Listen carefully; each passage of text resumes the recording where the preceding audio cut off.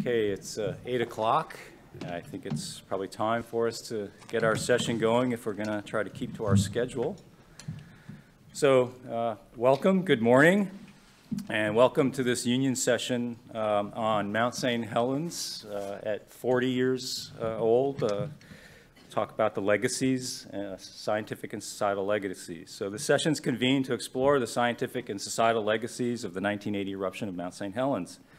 My name's John Major, and I'm at the USGS Cascades Volcano Observatory.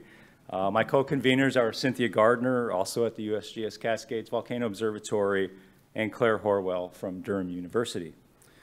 The lens of time clarifies legacies of prominent events.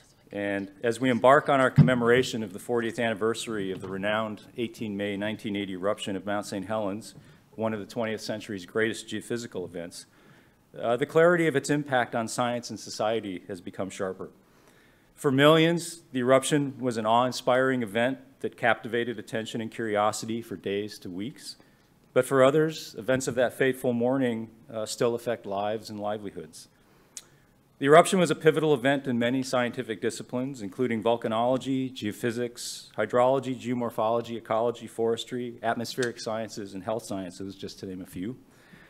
Suddenly, scientists grasped that volcanoes can abruptly collapse in gigantic landslides, that rapidly depressurized magma can generate an energetic pyroclastic density current that sweeps broadly across rugged landscape and within minutes can remove, raise, and scorch mature stands of forest across hundreds of square kilometers, that both swift melting of snow and ice on a volcano and dewatering of a massive landslide deposit can spawn voluminous volcanic mudflows that deliver sediment and destruction to communities many tens of kilometers downstream, and that heat, burial, impact force, and randomness of season and time of day are key factors influencing the biological mortality and survivorship. The eruption challenged the healthcare community to confront many questions, including the physical and psychological risks of living in areas cloaked in tephra. And we learned that ensembles of volcanic events are physically intertwined and can occur within minutes and extend for hours or longer. So in this session, we'll hear perspectives on the legacies of this great eruption from 5 disciplines: volcanology, geophysics, hydrogeomorphology, ecology, and health sciences. These fields represent an informative but an incomplete sampling of the disciplines in which the 1980 eruption had major impacts. And in each discipline, there are enduring scientific and societal legacies that have come into sharper focus over the past 4 decades. Legacies which science still yearns to understand, and in some instances, society still grapples. So each of our eminent speakers will focus on the legacies of the eruption in their respective fields and the advances the eruption helped fuel. Each speaker is going to have 20 minutes total for their talk. And at the end of the formal presentations, we're going to have a 15-minute panel discussion and further explore the legacies of this eruption. For those of you streaming online, we hope you also enjoy the session. And so with that, we look forward to hearing what our speakers have to say. So our first speaker is Kathy Cashman from Bristol University, and she will talk to us about the contributions of the 1980 eruption to volcanology, a 40-year perspective. Kathy.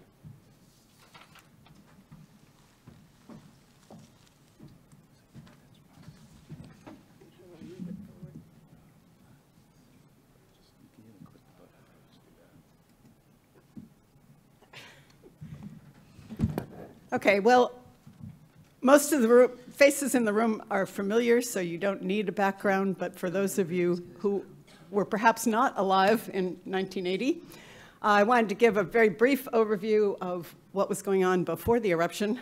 The Native Americans had many names for the volcano, and all of them were some variant on Fire Mountain or Smoking Mountain. And they also had stories about places like Spirit Lakes that were inhabited by the Skookums who threw rocks at you. So it was clearly a legacy or memory of past volcanic eruptions.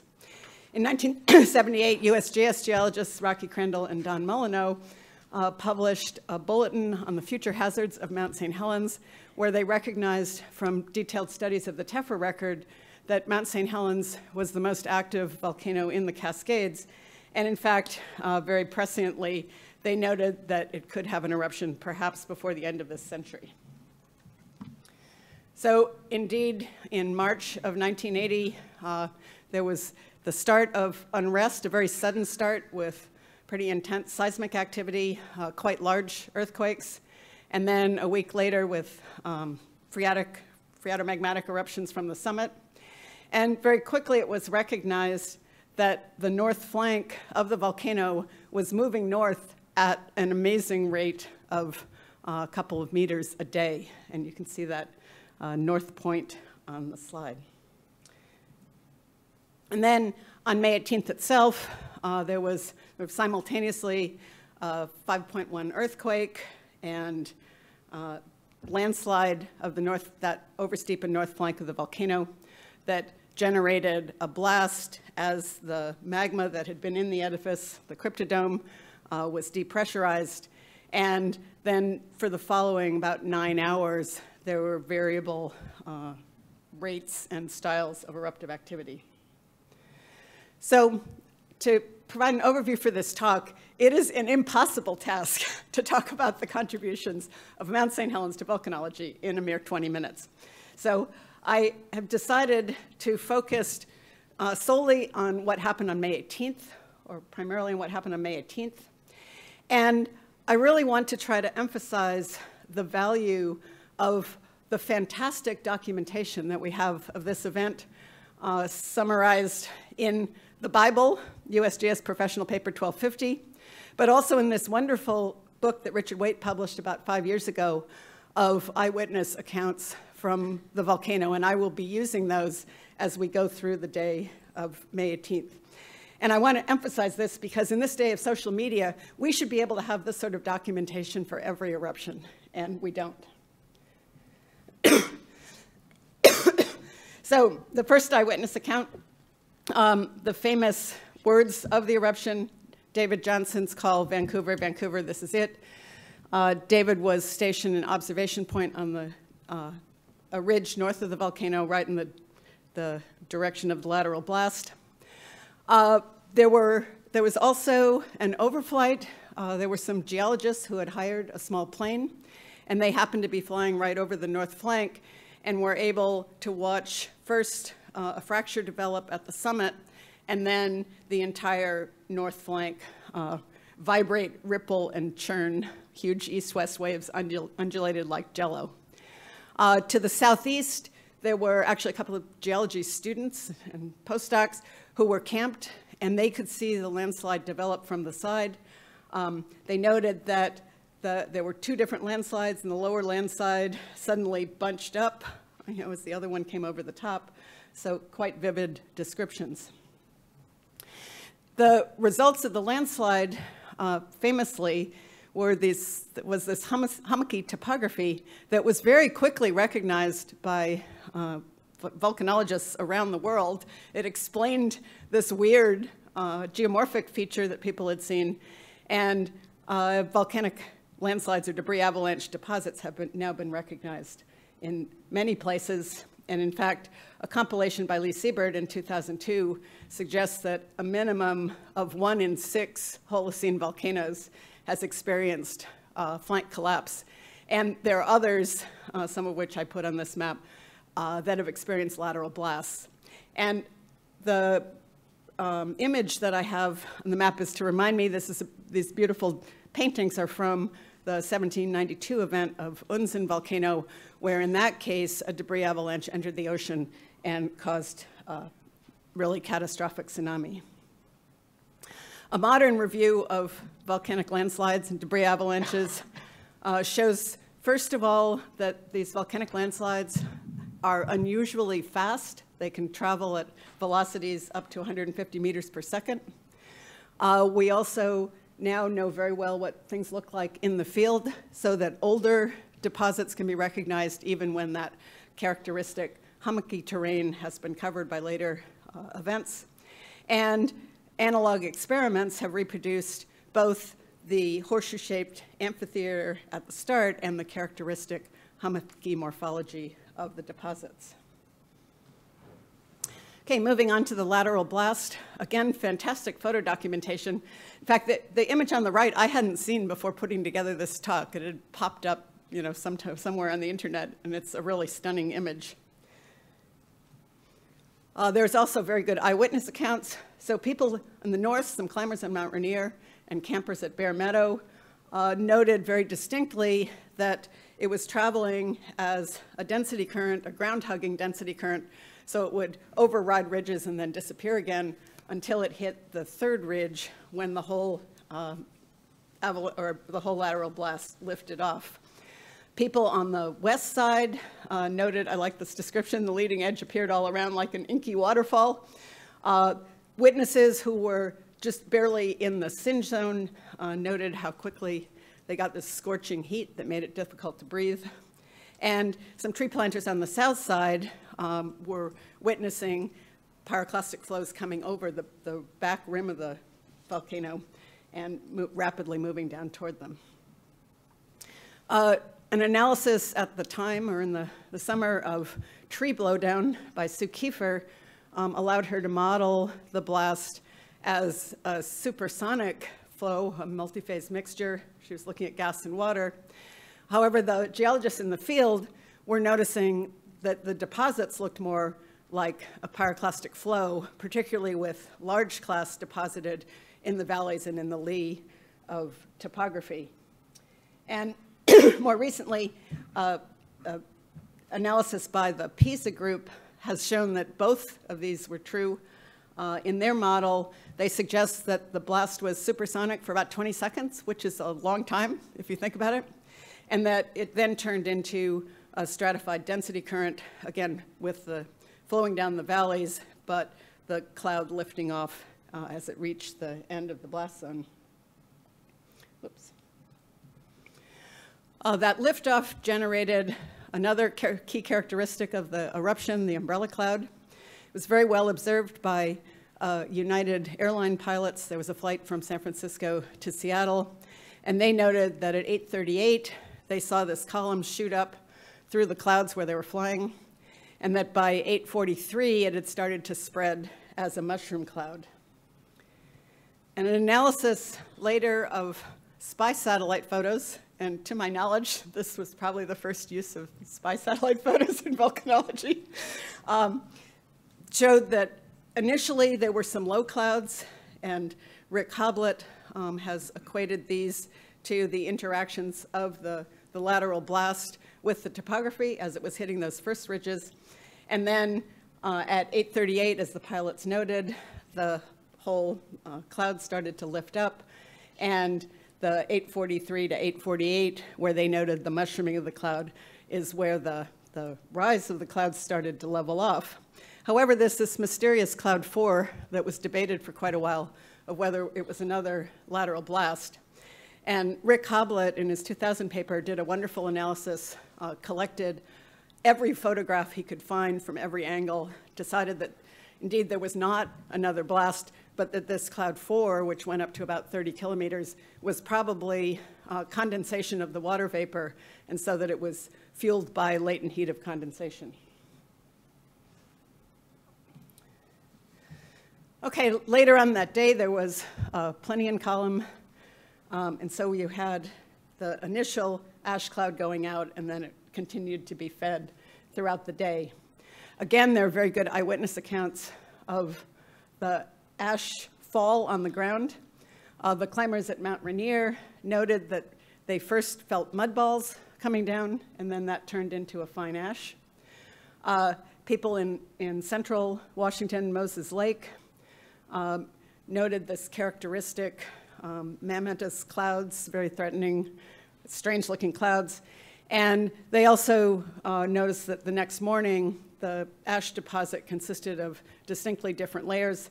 The first was dark gray from the blast, and then they had finer and lighter material from later activity in the day.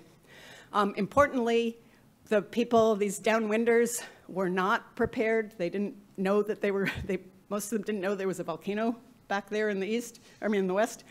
And there are a lot of accounts of particularly radio stations scaring people, talking about toxic ash or radioactive ash. And remember, this was only a year after the 3 Mile Island nuclear accident, so there was a lot of misconceptions there. I wanted to raise a couple of other eyewitness accounts, In Billings, Montana, which is over 1,000 kilometers to the east, they woke up the next morning to a covering of ash. They couldn't start trucks and cars, and they closed schools. Now, this is for a very small amount of ash, well outside the ash cloud that you see on the satellite. And on May 20th, there was an airplane encounter with the ash cloud, a military plane flying from an Air Force base in Utah trying to get to California, and they actually had to turn around. I wanted to talk a little bit more about this ash cloud. We have, from the eyewitness accounts and from the satellite images, we can trace the movement of the cloud front. We can identify when there was the first ash fall, and you see those two curves diverge because smaller and smaller particles are falling out later. The satellite photos also showed the later tan ash cloud front from the Plinian phase of the eruption. And I would note that, as far as I know, we have this sort of data for only the eruptions I know are 1875 eruption of Askia, 1902 eruption of Santa Maria, 1932 eruption of Kizapu, and the 1980 eruption of Mount St. Helens. A couple of other features of the ash deposit. A map by Sarna and others suggested that the ice and mass boundary is pushed out to the north, and this is again consistent with the initial ashfall being from the blast, which was sourced from north of the volcano, not from the vent. And you can see this in a transect that's shown as the red bar and shown on the right, where the grain size distribution along the cross plume transect to the north is unimodal and fine-grained, where you just had blast deposit, or primarily blast deposit, and bimodal and more coarse-grained to the south, where you had mostly the Plinian phase. The one other signature feature of the St. Helens deposit is this secondary thickening, which Carey and Sigurdsson recognized early on could be explained by ash aggregation. And in fact, ash clusters were witnessed in Pullman, Washington from the event. And this has become a very important feature of more recent volcanic ash transport and dispersion models. And now there are a bazillion models out there for ash aggregation, but St. Helens was the first place it was recognized.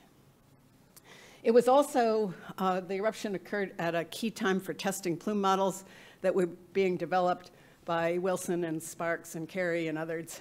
And just one example, Carey and Sparks' model had suggested that higher plumes will take the same size particle and deposit them farther away from the vent. They also did corrections for wind speed. And from Mount St. Helens, on average, they determined a height of 19 kilometers for the plume and a velocity of 36 meters per second. And I indicated those in the diagrams on the bottom and show that these assessments are really pretty accurate. So Mount St. Helens was critical for confirming these models. And just one other thing about the main phase of the plume and the importance of photographic documentation. This is a later analysis by Andrews and Gardner where they analyzed individual photographs of the plume and could look at both the scale of turbulence and the velocity of turbulence as the plume went from a buoyant phase, which is shown on the left, to the collapsing phase later on in the day. And finally, the pyroclastic flows. For obvious reasons, there are no eyewitness accounts of the pyroclastic flows on May 18th, but we have very good documentation of the flows that occurred later in the summer from events after that. And a really brilliant study by Bill Criswell in 1987. He spent several summers mapping in the Pumice Plain and was able to compile the pyroclastic flow deposits and assemble a sequence of events by connecting those to all of the geophysical observations that were made during the eruption. So this is I think, a really landmark paper. But the pyroclastic flows continue to give information. They are now being excavated. so you keep getting new cross-sections. Brittany Brand has done a really wonderful job of documenting these cross-sections and is able to evaluate things like the interactions of the flows with the hummocky topography as the pyroclastic flows went down the Toutle River Valley, has been able to look at details of flow dynamics and how the flows actually erode as well as interact with topography. And just a day or two ago, I saw that Jim Valance had a poster looking at the pyroclastic flows from later in the summer of 1980, again, because now they keep being nicely excavated, so you can actually see the cross-section through them. And finally, I wanted to mention another feature that, to my knowledge, was first recognized during the Mount St. Helens 1980 eruption, and that is that the pyroclastic flows, of course, are density currents, so they went down valleys, to river valleys, that had water in them. And particularly during the summer of 1980, there were numerous phreatic or secondary explosions. And in the picture on the right, you can see all those pockmarks in the deposits that were the result of these individual explosions. However, the picture on the left is from a paper by Tom Moyer and Don Swanson. And it's of a secondary explosion that they witnessed a year after the eruption. So that's unusual, but is clearly a hazard that volcanologists should think about when they go out and map these flows. And again, you can see in the exposures of the pyroclastic flows now available the detailed cross-section of these explosion craters, as shown in the bottom right. So that's a very brief overview, and I hope that I have convinced you that these really detailed documentation, not only by the scientists, but also by whoever was around, have been really critical, and together have provided an amazing foundation for all of modern volcanology. And I think volcanologists around the world would agree with this fact. We continue to data mine these observations, to test models as they arise. And I also just personally wanted to say that as I put this together, I encountered a lot of ghosts here. So it's a tribute to them as well. And finally, the eruption was clearly important to a lot of us because it made our careers as volcanologists. So thank you.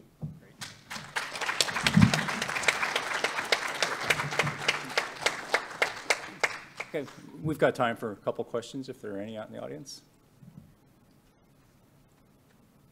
Yes. I'm not a volcanologist, so my question may be basic. My uncle actually lived 50 miles from there, so it's pretty personal to me. But I was curious, you said something about the third cloud being not from the mountain itself, but after it hit the third ridge. Is that a correct interpretation? Yes, it is. So as that lateral blast went out, the flow is incorporating air and heating it up. And so at some point, well, by the time it hit the third ridge, then the entire mass of that flow, of that density current, was sufficiently buoyant, or the finer grained material was sufficiently buoyant that it just lifted off from the entire area. And this was an important observation, and it's still something that we don't incorporate well into our models of ash plume and ash behavior, because people usually assume the vent is at the volcano, whereas in this case, at least for that early phase, the vent was this very large footprint in front of the volcano. And again, that's very well documented, and you say that you have relatives near there. That beautiful picture that I put up of the umbrella cloud is a mosaic that the story I know, and Don can correct me if I'm wrong, is that someone was visiting his brother, walked out on the porch, saw this, had never used a camera before, picked up a camera and shot that perfect mosaic. So, Great. Thank you. Okay, so our next speaker will be Seth Moran from the U.S. Geological Survey. The title of his talk is The Legacy of the 1980 Mount St. Helens Eruption, Volcano Geophysics and its Use in Volcano Monitoring and Eruption Forecasting. Well, good morning. Like Kathy, I found this task to be a little bit overwhelming. There's a lot to talk about in terms of volcano geophysics over the last 40 years at Mount St. Helens, and with apologies to a lot of people, I'm going to focus on a small sliver of that and the role that volcano geophysics played in volcano monitoring and some of the lessons we've learned about how it can be used and some of the challenges with using it in eruption forecasting. So I'm going to start with this slide, and unlike Kathy, I'm going to cover the whole 40 years. This is a time versus depth plot showing all the earthquakes that have been located by the Pacific Northwest Seismic Network. And it's a time versus depth plot, so depth is the vertical axis going from a little above sea level down to 20 kilometers, and then time goes from 1980 all the way to the present. You can see that there's some heterogeneous distribution in hypocenters, and that corresponds to different phases that the volcano has gone through over the last 40 years. There was the 1980 to 86 eruptive time period, and then a period of quiescence from 87 to 2004, another eruptive phase, 2004, 2008, and then the part we're in right now, where it's been fairly quiescent. One of the first order observations is that when the volcano is erupting, earthquakes are mainly shallow, and when it's not erupting, they shift to a deeper level. And there's some things we've learned about the magmatic system from that one observation. Going into the Wayback Machine, I'm going to start with where things were before 1980 with the monitoring situation. So in the 1970s, the University of Washington Pacific Northwest Seismic Network installed a number of stations on the western side in western Washington and put a couple of them near volcanoes, fortunately for us, including one 3 kilometers to the west of Mount St. Helens called SHW. That was installed in 1972. And that station recorded volcanic earthquakes. This is one from 1974, as you can see on a develocorder film. And one can go through those develocorder films, as I did as a young grad student, and count things. And this is a plot of monthly counts from 1972 through 1980. You can see that there were time periods where things were kind of interesting, 50, 55 events a month. Other time periods where it was down south of 10. And a side note is that that's, roughly speaking, the background level that we see today at Mount St. Helens.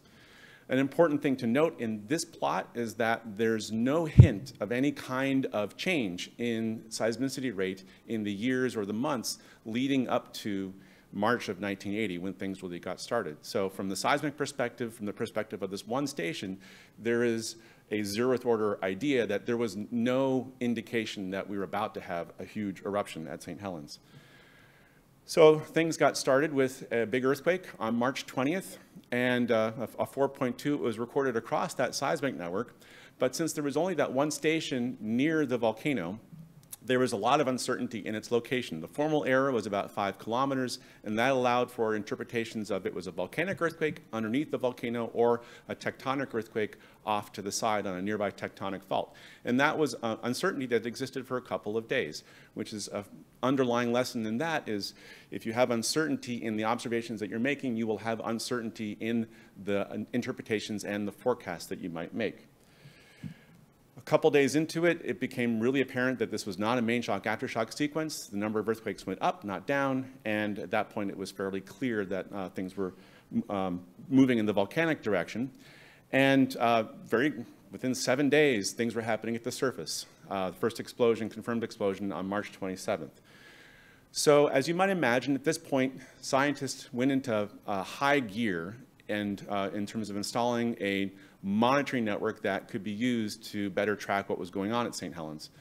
On the seismic front, there was a lot of work that was done to establish a real-time seismic network. This is one of the co-authors on this paper, Steve Malone, and this is a picture of him at station DOG, which is 1 kilometer away from the summit. This was taken on May 16th, which is also an illustration that scientists who were involved in this were taking extraordinary risks to get things up to where they needed to be. One of the real triumphs of that time is that a network was installed in fairly short order. Within a couple of weeks, there was a real-time network that consisted of on the order of 10 stations, plus a number of other stations that were out there just recording. And this was a really incredible feat given the weather, and doing things in early April in the Cascades is not ideal, but also back then seismometry was really difficult. There were no commercial off-the-shelf sensors that you could just sort of plunk down and walk away. And batteries, even battery technology was really messy back then. So it was really an amazing thing that this network came out and very quickly established a world-class seismic network at St. Helens. No different story on the geodetic front.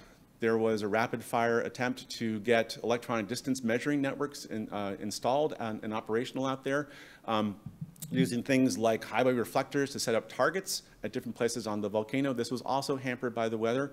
And then using theodolites to do electronic distance measurements.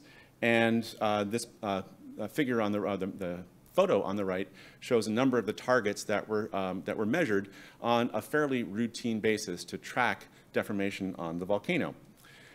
This is a plot of that EDM network that was established, and one of the things that was fairly quickly realized after a couple of surveys was that the volcano itself wasn't deforming that much except for on the north flank. And this is one of the enigmas of Mount St. Helens that continues to today, is that evidence of deformation at deeper levels within the magmatic system is hard to find except for during certain periods of time. Most of the action was on the north flank, which at that point was visibly bulging and moving to the north at rates of up to 2 meters per day. These line lengths, you can also look at them in time series, look for changes that might tell you that something is happening. This is a line length measurement from Coldwater 2 up to the summit. And you can see there's some variability in rates ranging from about 1/2 meter a day to about 1.5 meters per day. You can also see that there are big gaps in measurements where weather didn't cooperate. And then also importantly, this measurement right there was taken by David Johnston about 2 hours before the eruption started. So that's a very precious data point. To first order, although there is some variability, there's nothing in this plot that would tell you that something was about to happen on May 18th. Similarly, from the seismic perspective, there was really not much evidence of change after the first week.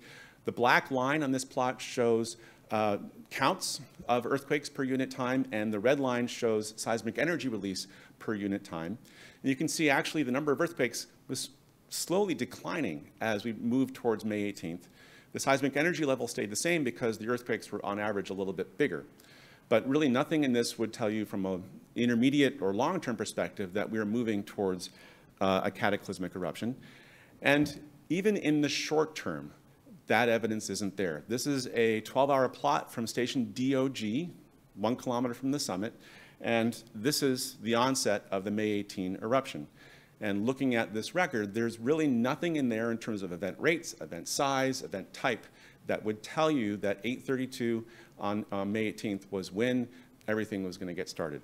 And so one of the more sobering lessons of this eruption is that there was no short-term warning. And there are some things in volcanology that are not forecastable in this sense. Certainly, long-term unrest, it was not a good situation, but the exact timing of that was not something that anybody could have foretold.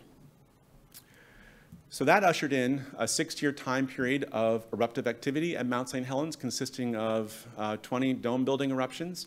And in contrast to the onset of the May 18 eruption, there was a remarkable track record of successful eruption forecasts during the 1980s. And this was done through a number of different methods to accumulate data. There's things like measuring the progress of thrust faults across the crater floor, measuring widths of ground cracks. This is a technique that originally came from Hawaii.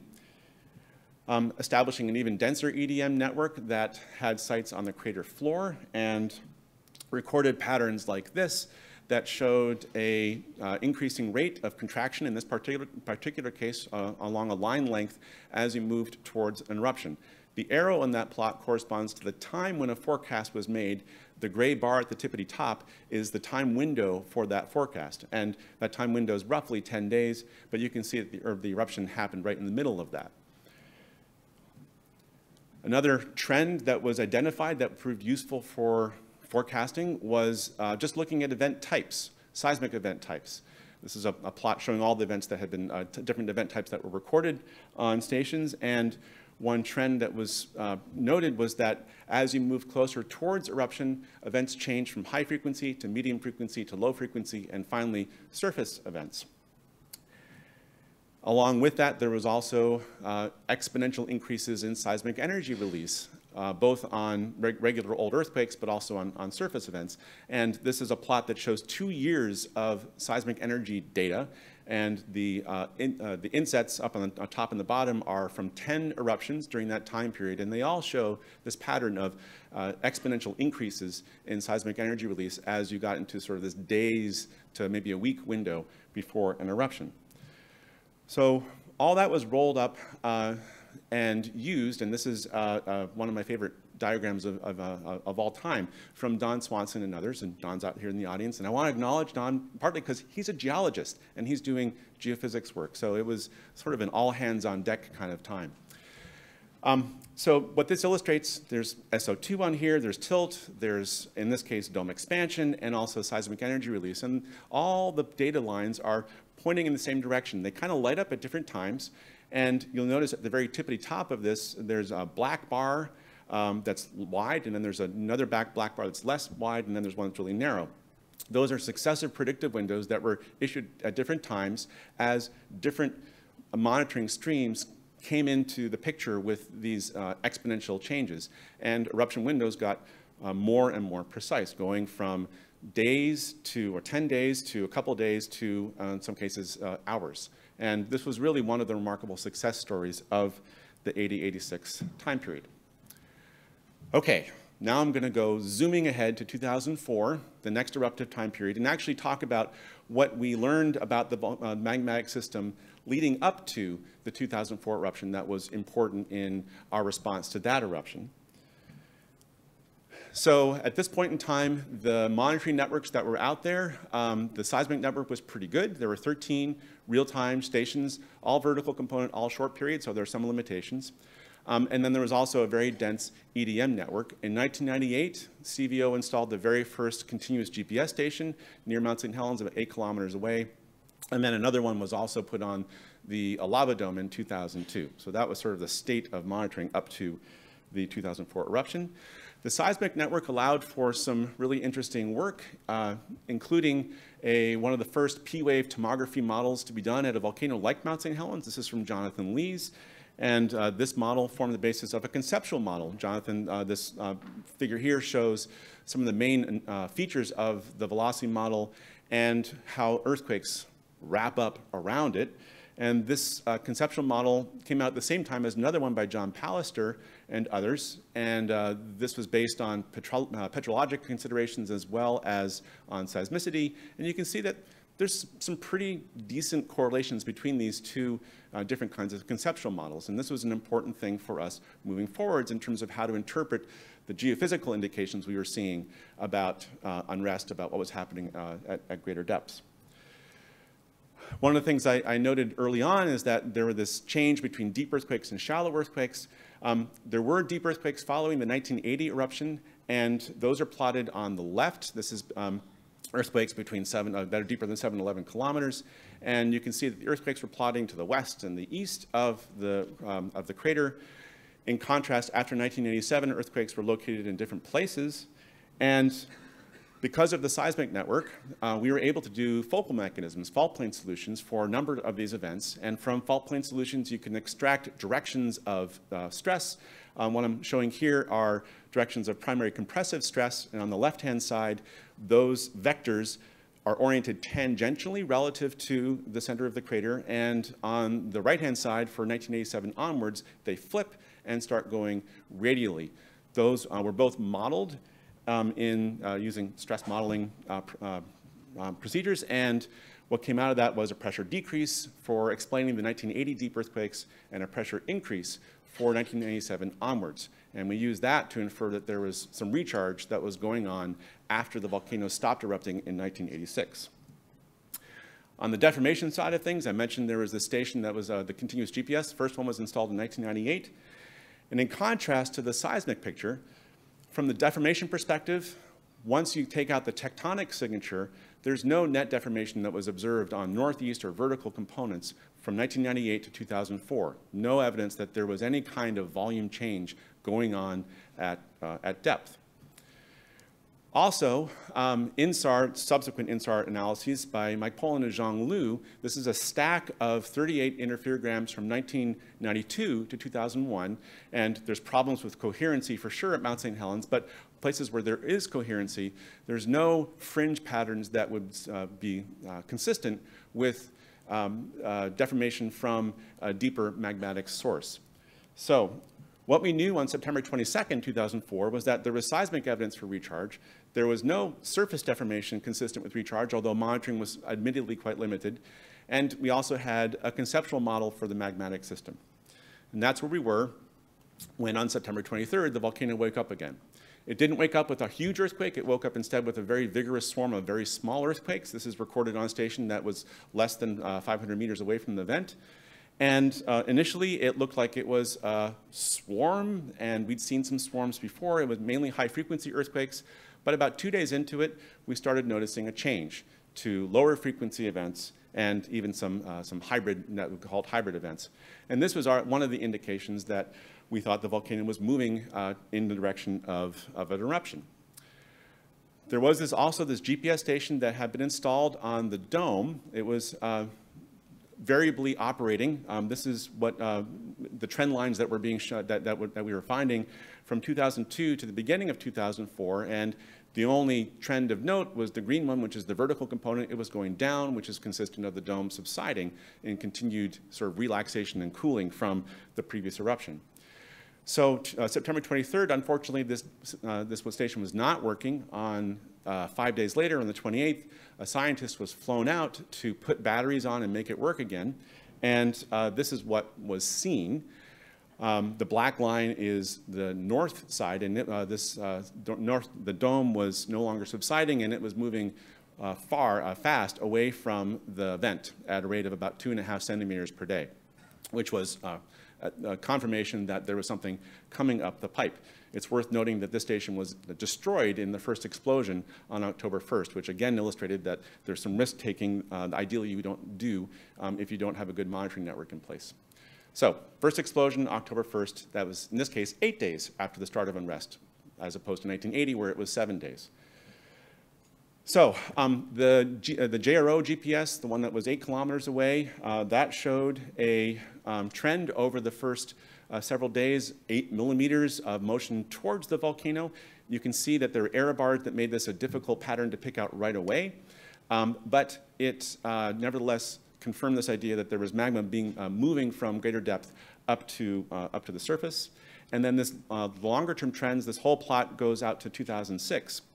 And that, along with stations that were installed by the Plate Boundary Observatory in response to the eruption, were used to constrain mechanical models of the magmatic system at depth using compressibility, among other things. And there's a lot of different shapes that will fit the data, but the main important thing is that it's a fairly narrow pipe, it seems like, and magma is at some place between 7 and 12 kilometers, the centroid of magma, which is consistent with the conceptual model that we'd come up with before. One of the neat things that came out from the geophysics perspective was the development of a tool that we could use to get instruments in close without having people exposed to this, something that was called the spider. It was something that you could hang a seismometer and a GPS over. And this is a picture that shows one of the spiders that was installed to track dome motion from 2004 onwards. And this is a path tortured path that particular spider followed, with the scale as 1/10 of a meter on the side. And this is one of the ways that we tracked the progress and evolution of domes over the time of the eruption. One of the hallmarks of the eruption was that something called drumbeats, remarkably regularly spaced earthquakes that lasted for months and months, all had similar waveforms. This was the dominant form of seismicity for a couple years, and all told, there were several million earthquakes. Some of the drum beats were found to have infrasound attached to them. This was from an infrasound array that was installed a month or so after the eruption started, and one of the implications of this is that perhaps the source of these drum beats involves some form of underground explosion, which is an interesting thing to have in your mind when you're out working there. Speaking of explosions, there were a couple of explosions, not many, and this is the biggest one from March 8th. Most of these were unheralded, And this one turned out to be a little bit heralded. There was an uptick in RSAM about 2 hours ahead of time on many stations, which turned out to be due to a slight increase in event size.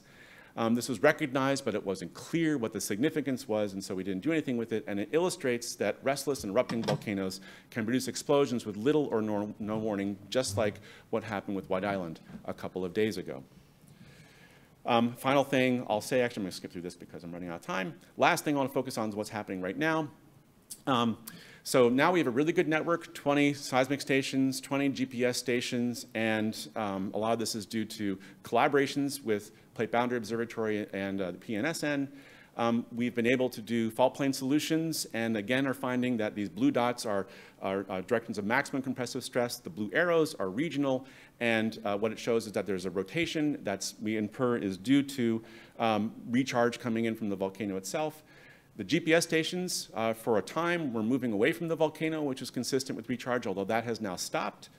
And then also there is a gravity increase observed from surveys close into the volcano within 4 kilometers, and that indicates an increase in mass with interpretation of recharge plus some shallow groundwater. And all that led us to issue an information statement on 2014 that Mount St. Helens is recharging and getting ready for the next eruption, which we infer would happen days to decades, years to decades, not days to weeks, years to decades from the present moment. And with that, I'll stop. Thank you. In the interest of keeping on schedule, we'll reserve questions now, but I will encourage the audience and remind you that at the end of our formal presentations, we will have all our speakers for a panel discussion. So if you have any questions for Seth, feel free to ask him at that time. Okay, and our next speaker is going to be Karen Gran from the University of Minnesota Duluth. She'll be talking about Mount St. Helens, lessons learned on the impacts of extreme sediment loading on hill slopes and fluvial systems and their recovery trajectories. Karen?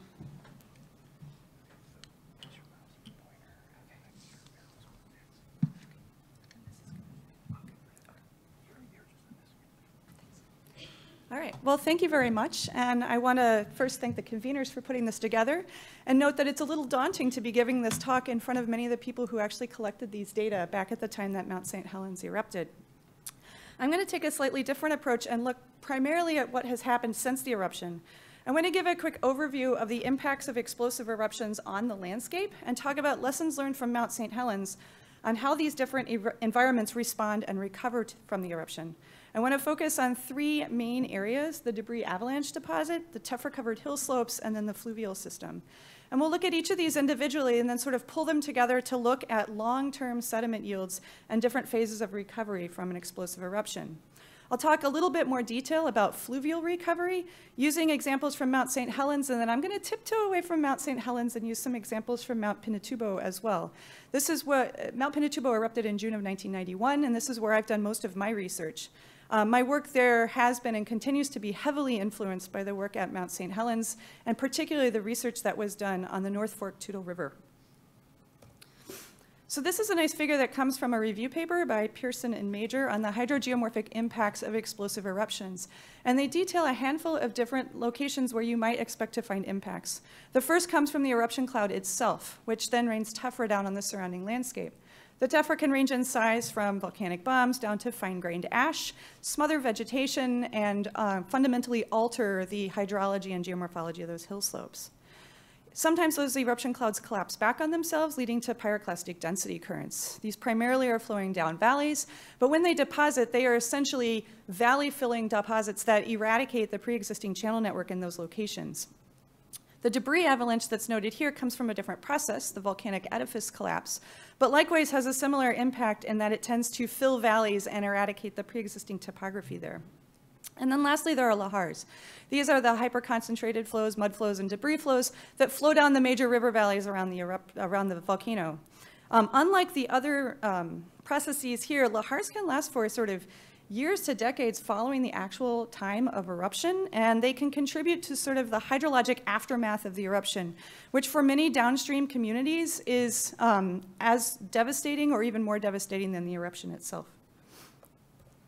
So I think everyone in the room now should know that Mount St. Helens had its first climatic eruption in May of 1980 and began with the north flank collapse, which triggered the debris avalanche that ended up in the North Fork Toutle River Valley. And Kathy kind of alluded to this earlier. One of the big sort of aha moments in terms of landscape impacts from the eruption was the sort of ubiquity of these debris avalanche deposits and the hummocky terrain that they leave behind. And so these are just a few of the papers that came out shortly after the eruption, sort of pulling this together. Landslides from volcanoes seen as common. Given the example of Mount St. Helens' catastrophic collapse, geologists are recognizing volcanic debris avalanches elsewhere. And in the life cycle of many volcanoes, a catastrophic collapse is a normal event. And so this is something that now has to be added into the bag of hazards to pay attention to. But in addition to sort of the actual existence and ubiquity of these debris avalanche deposits, there are also lessons to be learned about how the landscape evolved on this hummocky, disconnected surface that sort of was deposited in the North Fork Toutle River Basin. So if we think about how drainages evolve and how networks connect over time, there's two main processes by which that happens. One is sort of a bottom-up approach where you have nick points that are migrating upstream on channels, capturing upper parts of the watershed. And the other is a top-down approach from sort of fill and spill, where you have basins that essentially fill and overtop. Once those channels initiate, they tend to incise and then widen and sometimes grade. This liberates a lot of sediment, and that sediment moves downstream into the river valleys.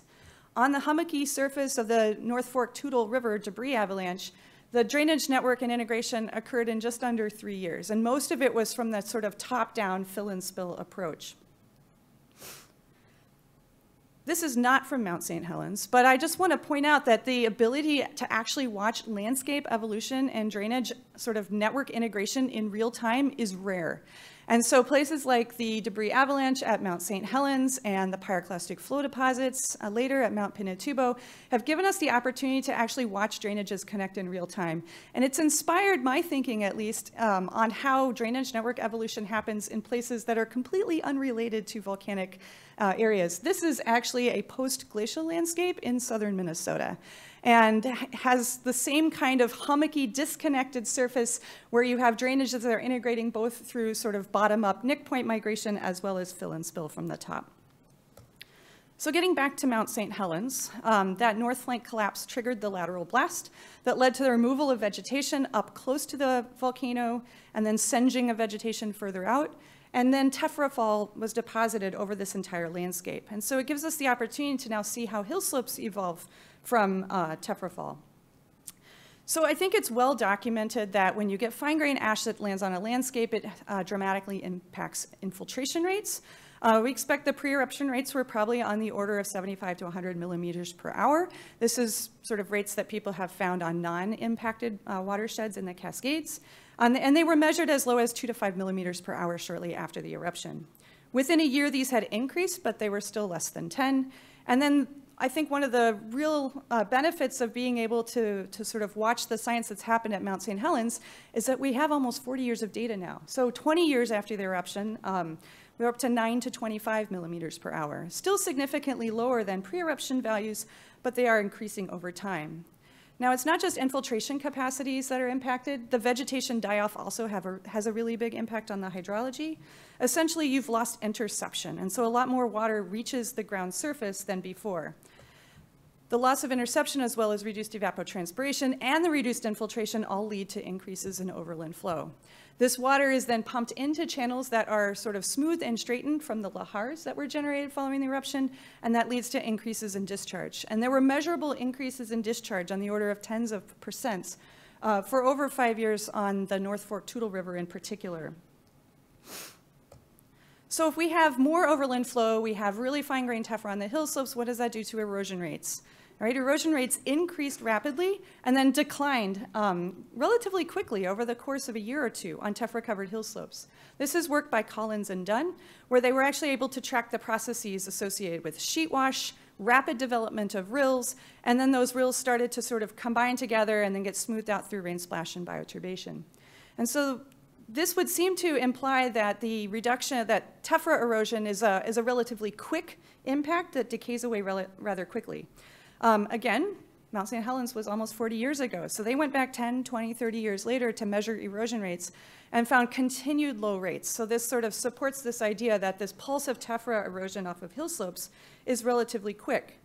There was a paper that came out earlier this year by Oliver Korup and others that hints at another process associated with hill slope erosion following major explosive eruptions. They looked at post-eruption landslides, not ones that happened right after the eruption, but these are happening sort of 2 to 4 or 4 to 6 years after the eruption on 2 Chilean volcanoes in areas that tephra fall was intense enough to kill off vegetation.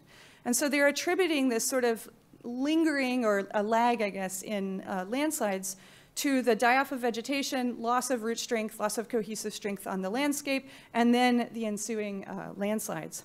At Kai-10, the volume of sediment associated with these post-eruption landslides is on par with the amount of tephra that was eroded in the first year or two. So this is a potentially significant contributor of sediment to sort of the longer-term sediment loads coming off of impacted landscapes.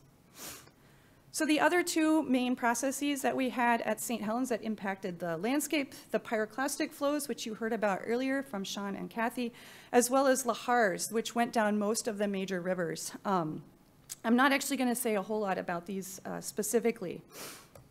Let's talk about the sediment response. All right, we know that there was a hydrologic response on the hill slopes with reduced infiltration, loss of vegetation, increased runoff, flashier floods. We know there is an increase in the abundance of sediment to be eroded, so we have this fine-grained tephra on hill slopes. All of that drainage integration, the incision and widening associated with that, leads to pulses of sediment coming off of the debris avalanche, as well as pyroclastic flow deposits, sort of valley-filling deposits. You get a lot of longitudinal disequilibrium in the fluvial system and really high lateral migration rates. I'll talk about that in a little bit. But basically, lots of water and lots of sediment leads to really high sediment loads. So this is a compilation that also comes from the Pearson and Major paper that shows sediment yields for watersheds that drain volcanoes that have erupted in the last few years. And they're compared to those light gray dots, which are the sort of non-impacted, non-volcanic systems. I think it's been very well established now that sediment yields following volcanic eruptions are some of the highest in the world that are ever recorded. So this is a significant load. You can see Mount St. Helens kind of located down in through here. Most of these data have been collected since that 1980 eruption on a series of other volcanoes. And so the question you might ask is, okay, we have really high sediment loads. How do they evolve over time? So that's, again, we can turn to Mount St. Helens, which has almost 40 years of data now to look at. These are some data for the first sort of 8 to 9 years after the eruption from an excellent series of monitoring stations that were installed on major river valleys draining the flanks of the volcano. So the USGS put together a series of monitoring stations to measure discharge as well as suspended sediment concentrations. So you can get sediment yields over time. And what you can see, this is a log scale, is that things were declining sort of non-linearly or exponentially after the eruption. Really high sediment loads and then this decay away. And that's actually pretty common. There have been a number of volcanoes now where people were able to measure sediment yield in some capacity and see this decay through time. And there's a lot of work that goes into trying to come up with a reasonable decay coefficient because it helps you figure out how much sediment you might expect to come off of the rivers draining the volcanoes. But what happens after that first initial pulse? Well, we have almost 35 years of data here that were put together in a compilation by Major et al. Last year. And you can see that they stopped decaying and they remain high, even here through over 3 decades after the eruption. And so I want to draw your attention to a couple features on this plot. The white dashed line here and then the dark gray in the background, these are the mean and the range for other cascade rivers, so ones that were not impacted by the eruption. And so that's where we might expect those rivers to eventually get back down to when they have essentially recovered from the eruption. But a lot of them are staying in order of magnitude or even more higher than that. And so what's going on? Why are these sediment yields staying high for so long? Well, let's take a look at some of these different depositional surfaces. This is sort of 20 to 30 years after the eruption. And you might notice that there's vegetation growing on the debris avalanche deposit, on some of the lahar deposits, even on some of the areas in the blast zone. But there's not a whole lot of vegetation in the North Fork Toutle River braid plain. All right, vegetation is both a sign of stability as well as a stabilizing influence. And so the lack of vegetation tells you something about the high mobility of this system. This is an image taken from last year, thank you Google Earth, of the North Fork Toutle River. And you can see that the braid plain still remains unvegetated. And also you might see all of these highly available sediment sources here if the channels were just migrating laterally into them. So there's still a real abundant source of sediment within the fluvial system. In addition to the excellent network of monitoring stations, there were also a series of monumented cross-sections set up on the major rivers draining St. Helens, as well as more recently repeat LiDAR data that have been flown that allowed you to see volumetrically changes in erosion and deposition throughout the system. This is just an example of one of those many monumented cross-sections. This is from a paper that came out by Major and al. Earlier this year. And so you can see that there have been different episodes of vertical incision followed by valley widening and lateral migration over time. And they attribute sort of some of the biggest changes over the last decade, especially more related to lateral migration than to vertical incision. And so that tells you that perhaps that lingering high sediment load in the fluvial system is associated with lateral migration of these channels. So pulling all these data together from Mount St. Helens, from Mount Pinatubo, from other eruptions, I put together this conceptual model to think about how different sediment sources turn on and turn off after a major explosive eruption, and separated into two main phases. And phase one, we can call that the immediate aftermath. So these are when some of these really high sediment loads come off of the system. We have that immediate pulse from the hill slope tephra that's eroding through sheet wash and rilling. We have the sort of slightly more prolonged but important contributions from network extension and valley creation. And those are coming out of these valley-filling deposits like the debris avalanche deposit or pyroclastic flows. But then in phase two, those have sort of decayed away for the most part, but you have this long lingering instability in the fluvial system over that time. And so to look a little bit more detail into what might be happening during this phase two time, I'm gonna, like I said, take you away from St. Helens for a few minutes, and we're gonna go to the Philippines, to Mount Pinatubo. Pinatubo erupted in June of 1991. It was about 10 times more voluminous than Mount St. Helens. And the primary impacts were associated with pyroclastic flows, some tephra fall, and then lahars.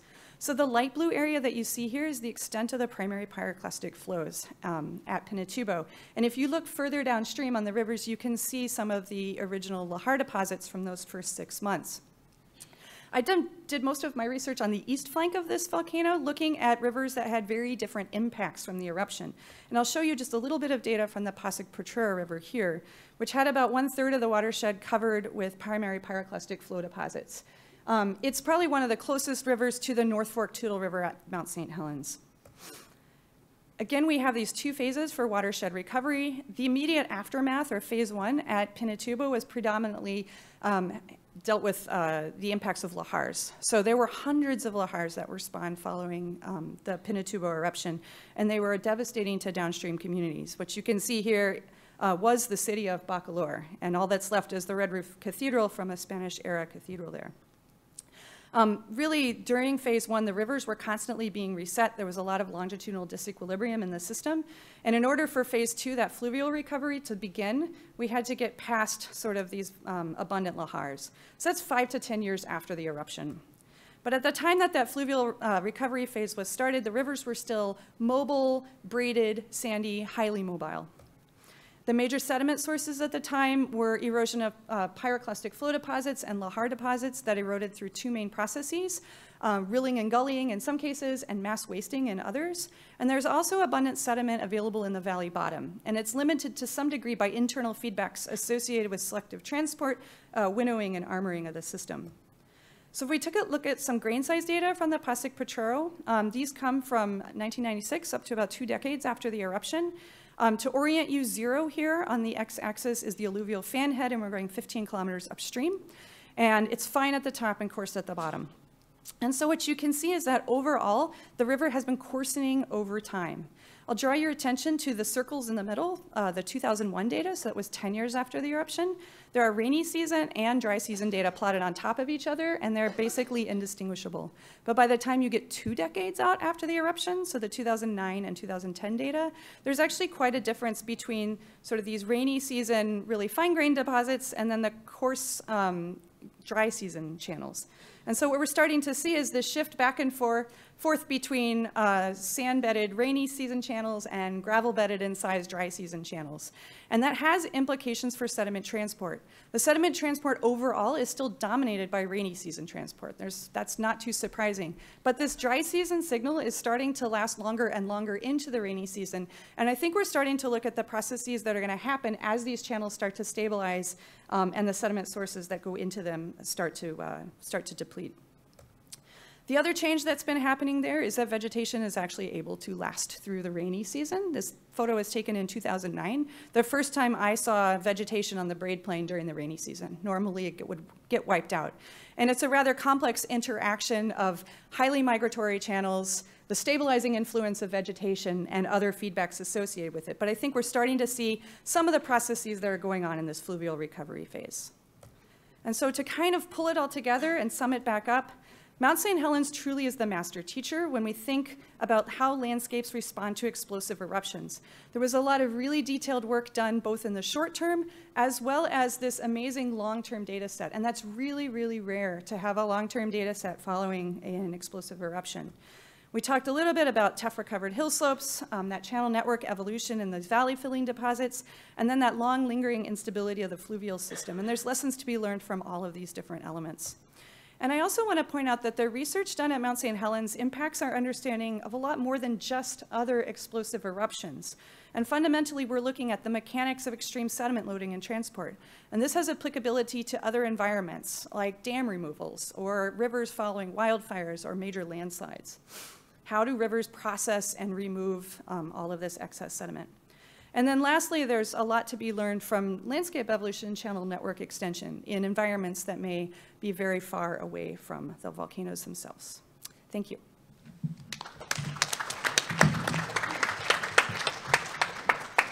Okay. So we have time for a question if anyone has one.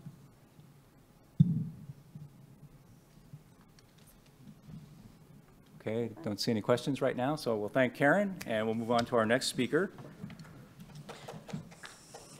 Okay, we're going to continue on the sort of the evolution of the terrain after volcanic events with a talk by Virginia Dale from the University of Tennessee at Knoxville. She'll be talking about the ecological recovery in the aftermath of the 1980 eruption of Mount St. Helens, lessons learned during the 39 years of research, questions remaining, and paths ahead.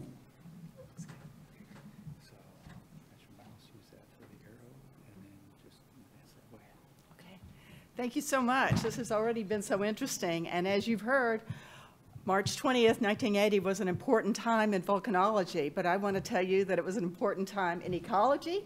And personally to me, I gave my thesis defense at the University of Washington that day, so I was kind of ready to go when this eruption happened. We had the proposal written before May 18th, and I was on the first team of ecologists who helicoptered into the area. I feel so fortunate to be able to continue what's almost a 40-year study now and to work with so many great ecologists and geologists who've taught me a lot over the years.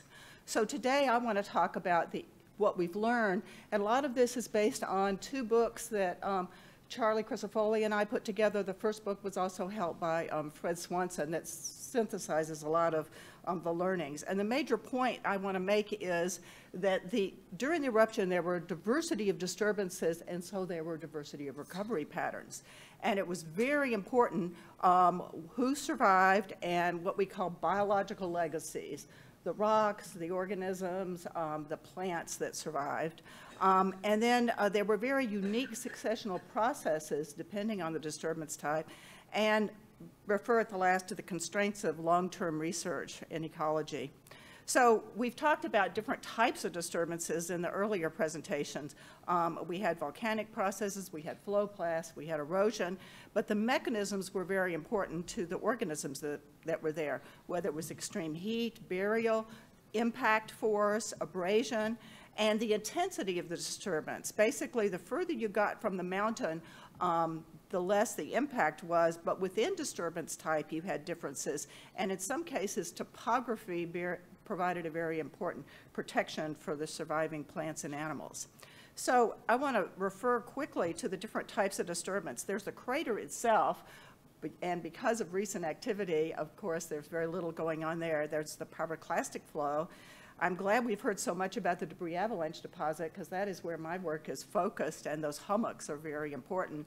The mud flow or lahars have also been important, and recovery's been pretty fast there. We heard briefly about the singe zone, and that was pretty cool because the heat was strong enough to burn the leaves off the trees, but the force wasn't enough to kill them.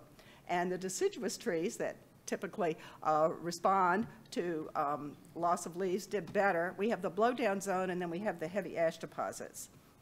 I want to refer to this concept of Ronquier's life forms that Ronquier invented to explain climate change in response to plants, but we found it related to survival of the disturbance. So it deals with the position of the buds in trees like this depiction. They're pretty high up, but you have other plants like lilies where the surviving part over the winter is under the ground. And we found this pattern was very important because when we look at survival after the eruption on the debris avalanche deposit, the only plants that survived had their buds under the ground, as indicated by brown. Most of them on the singe and blowdown also had their buds under the ground, but the mudflow trees survived that had their buds above the ground. These trees were staunch enough that the flow could go by, and some of them were left standing.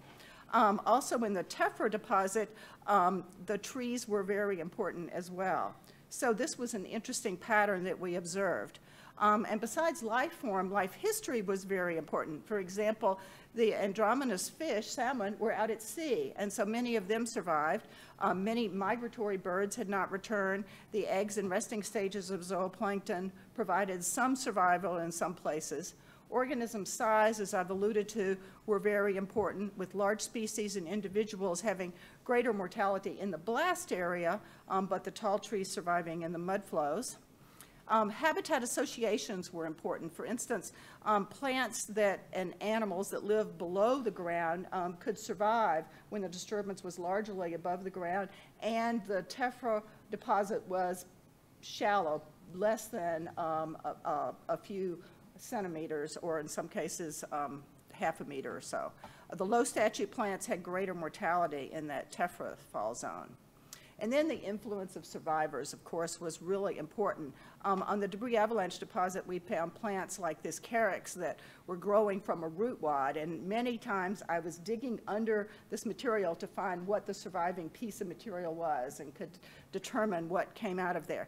Animals in the refugia of the blast zone were very important. Charlie Crucifoli has documented these pocket gophers that survived when the deposit wasn't deep enough, and then brought up the mineral soil and mixed it in, and that mixing was very important.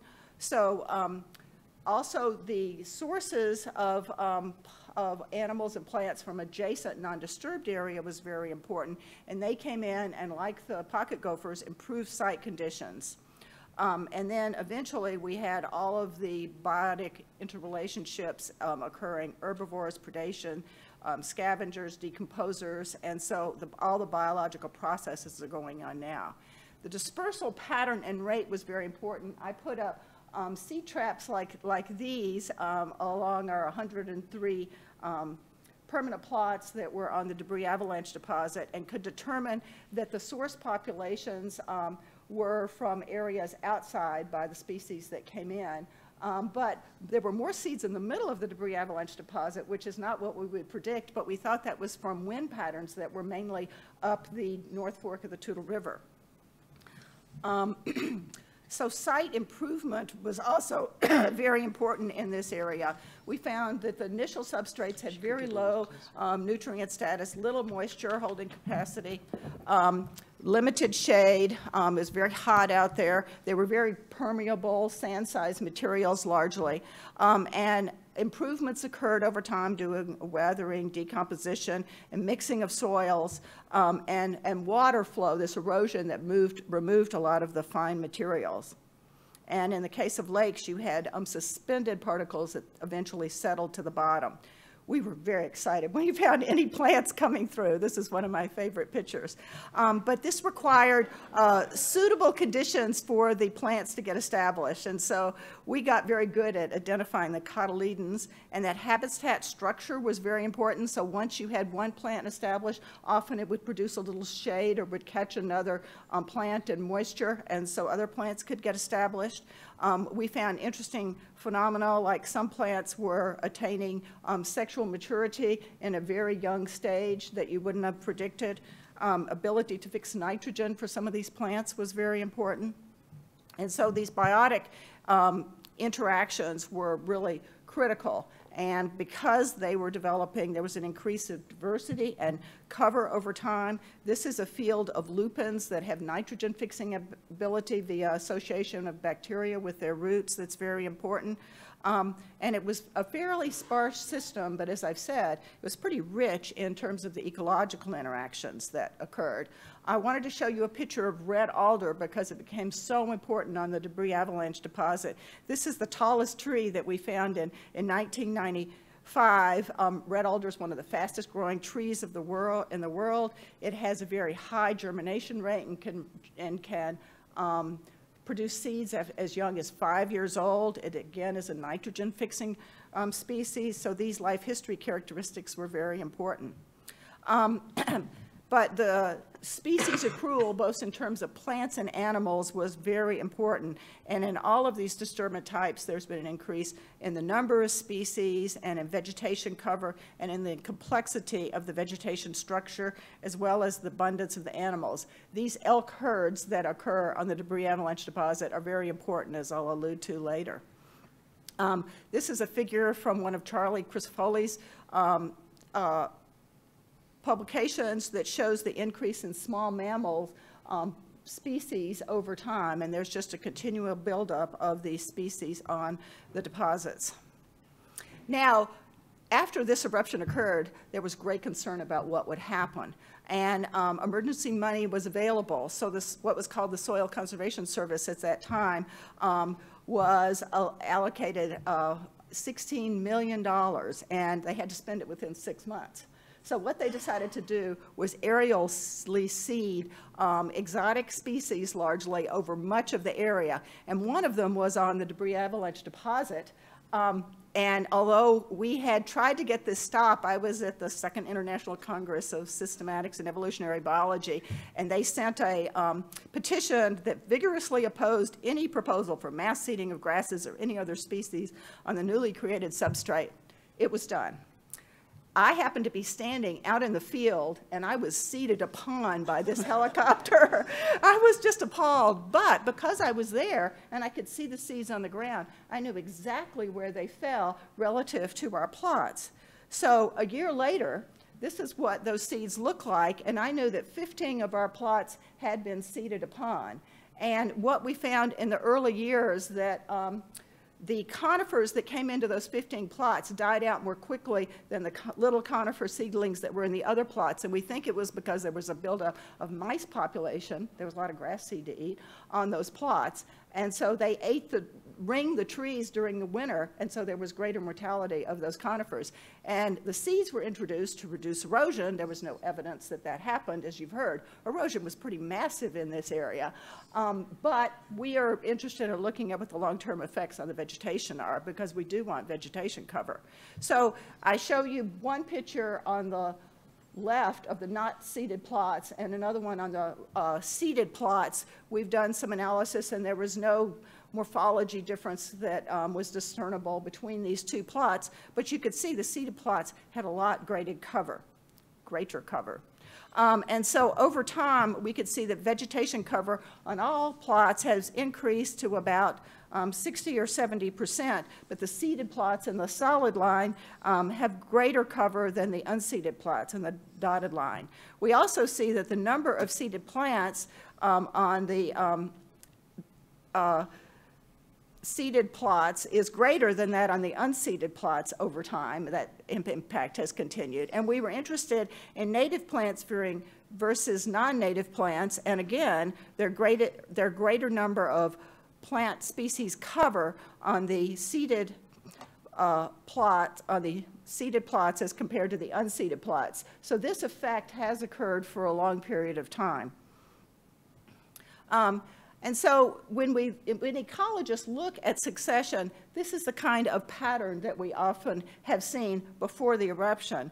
But after the eruption, and based on all of the work that we have learned as summarized in those two books we've mentioned, we've understood that there are a lot of different patterns. So there's a primary disturbance and its diverse impacts. Disturbance to ecological systems is just not one event. There were a lot of different things going on. Survivors were very important, and that hadn't been emphasized before. Survivor mortality is important. You have creation of new habitats.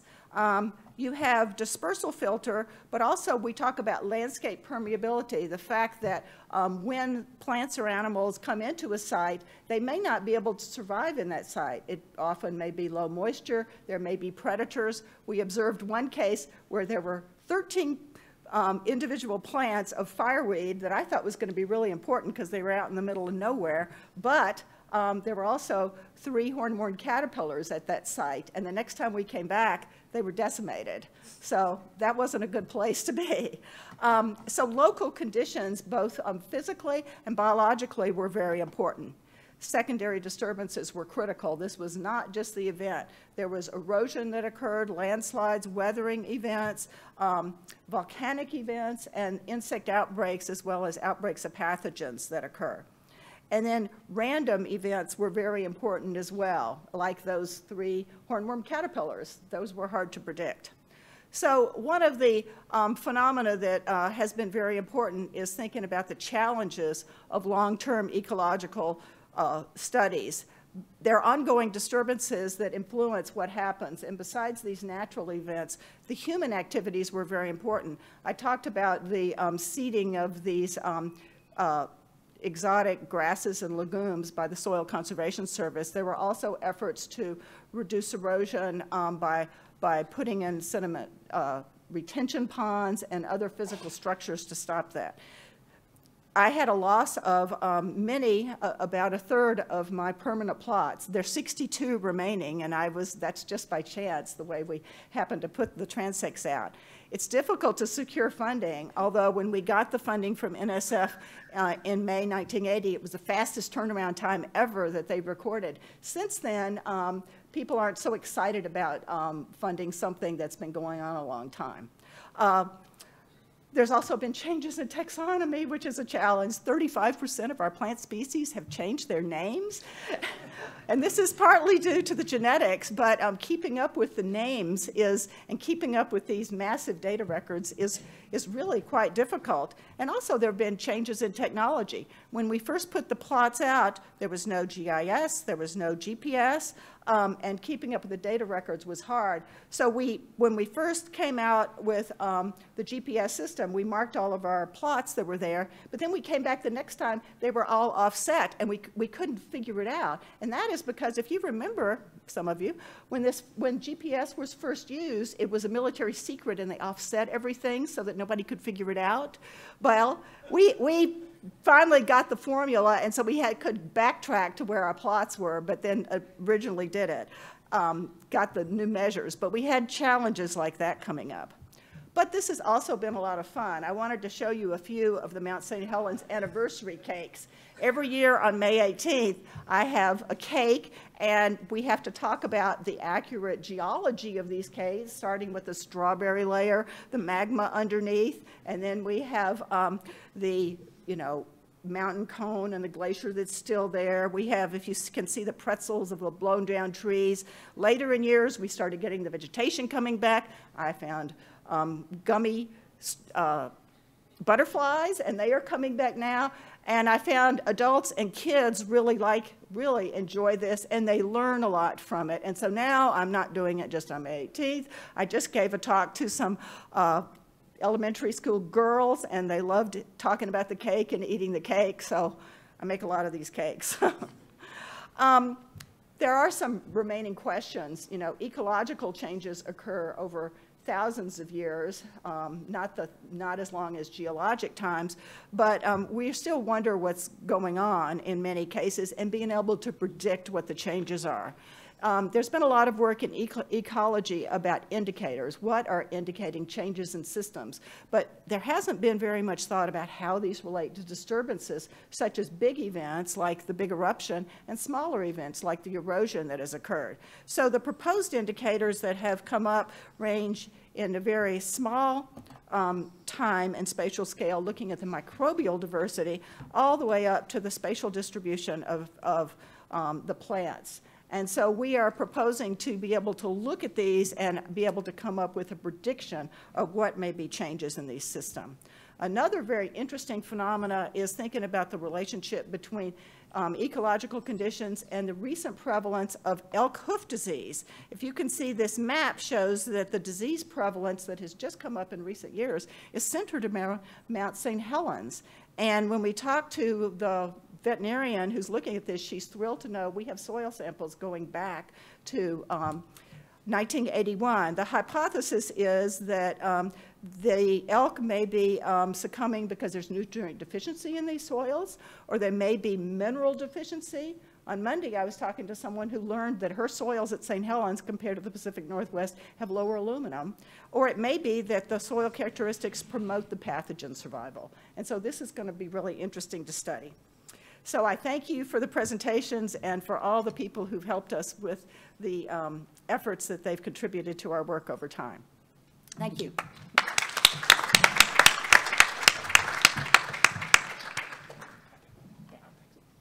Okay, thank you, Virginia. So we'll move on to our final talk of the session to keep ourselves on schedule so that we have plenty of time for our panel discussion. So our final speaker will be Peter Baxter, and he will be transitioning us into sort of the effects on human health. His talk is entitled Identifying Human Health Hazards and Communicating Risk in Eruptions. How far have we come?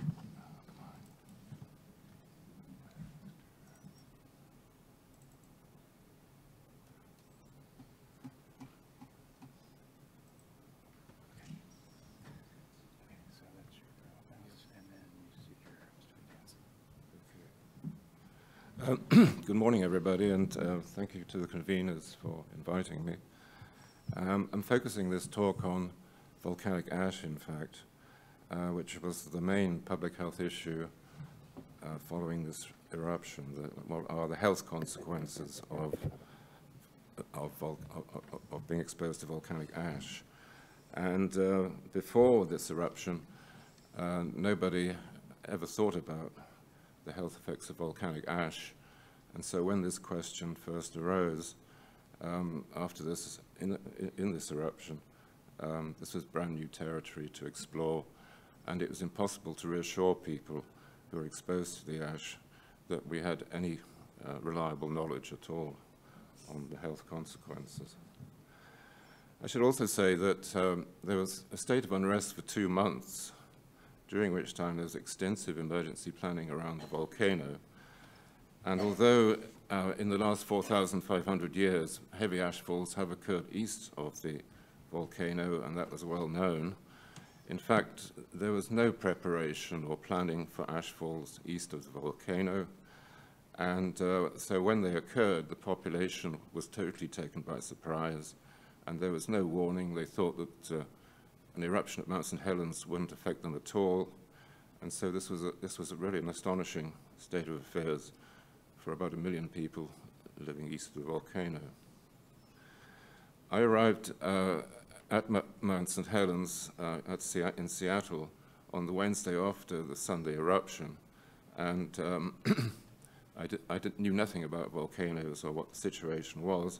I'd been sent there by the Centers for Disease Control because there was a request for advice on the health effects of volcanic ash. I didn't know anything about this, but when I arrived, President Carter had just made the area, the state of Washington, a national disaster zone. People were worried that the big eruption could possibly be a precursor to a much larger one. And also people worried that other volcanoes in the Cascades might start to erupt, and even that the San Andreas Fault could trigger a major earthquake down here in San Francisco.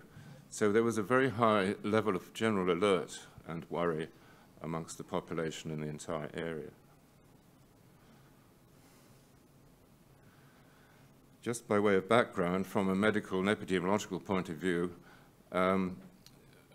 the studies of natural disasters didn't really kick off.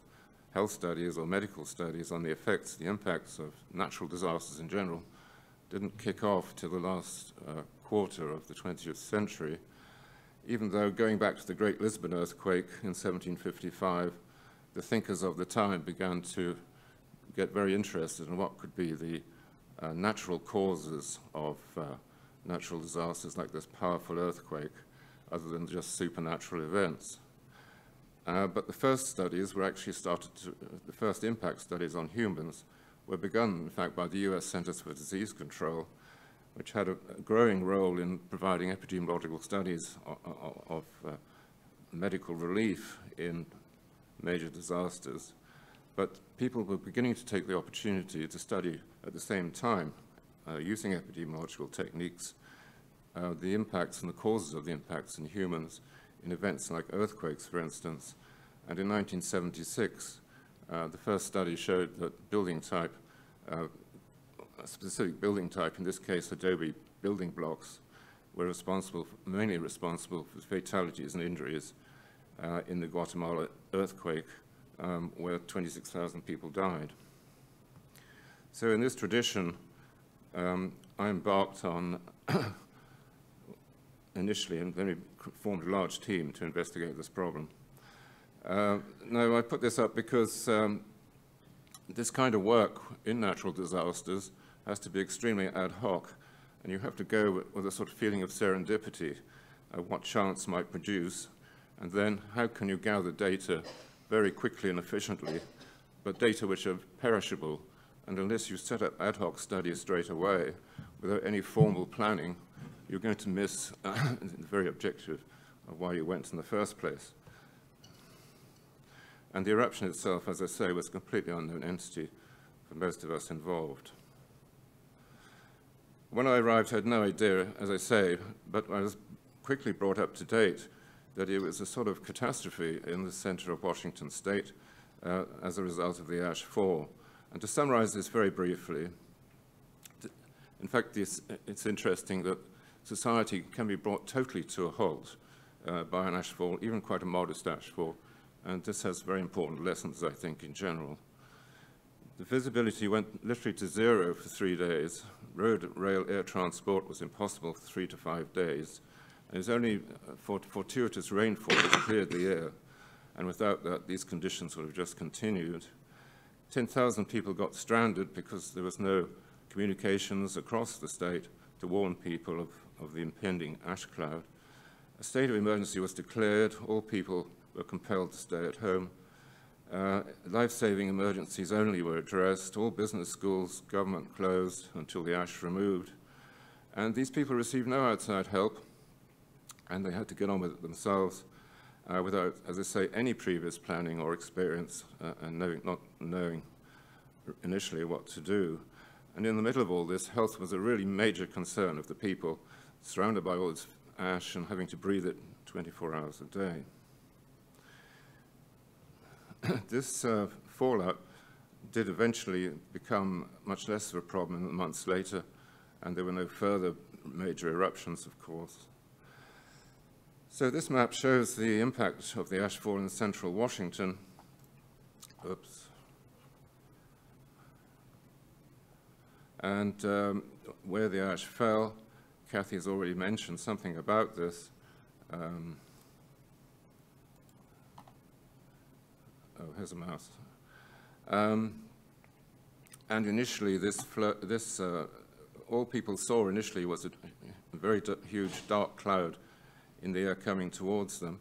And the cloud arrived above Yakima an hour or so after the eruption. And in central Washington state, I've lost the mouse. The ash arrived just after lunchtime, and then further away at Spokane in the evening. Communications were pretty poor in those days, so in fact, they didn't pass on the warnings that the ash was crossing the state.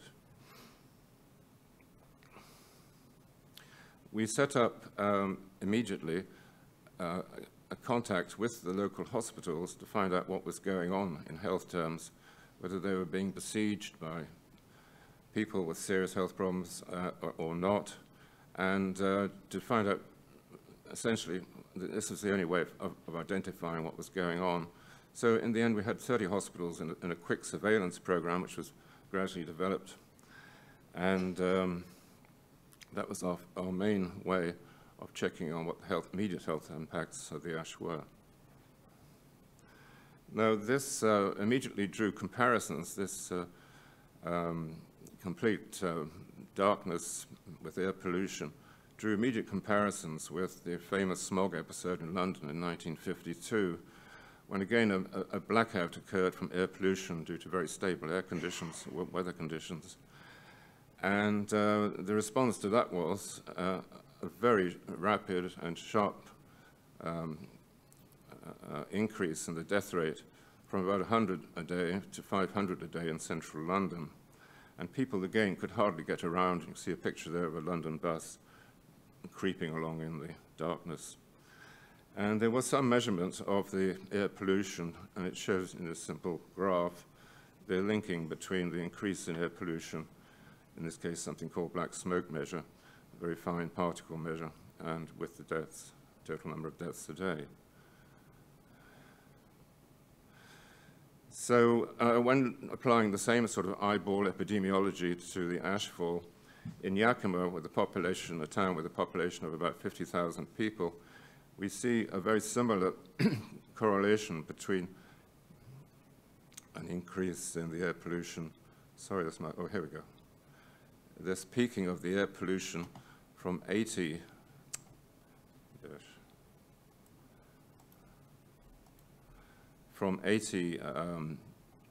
micrograms per cubic meter for this measurement called total suspended particulate, TCP, right up to 34 milligrams per cubic meter during this air pollution episode, which is a huge amount of particulate matter in the air. And this is much coarser material than what they were measuring in London, so you can't make a direct comparison. But you can see a very simple correlation, and the conditions which they were reporting to us from Yakima were in the lower graph, which showed exacerbations, really, of pre-existing chest problems to do with asthma and chronic lung problems. But healthy people were basically not affected very much.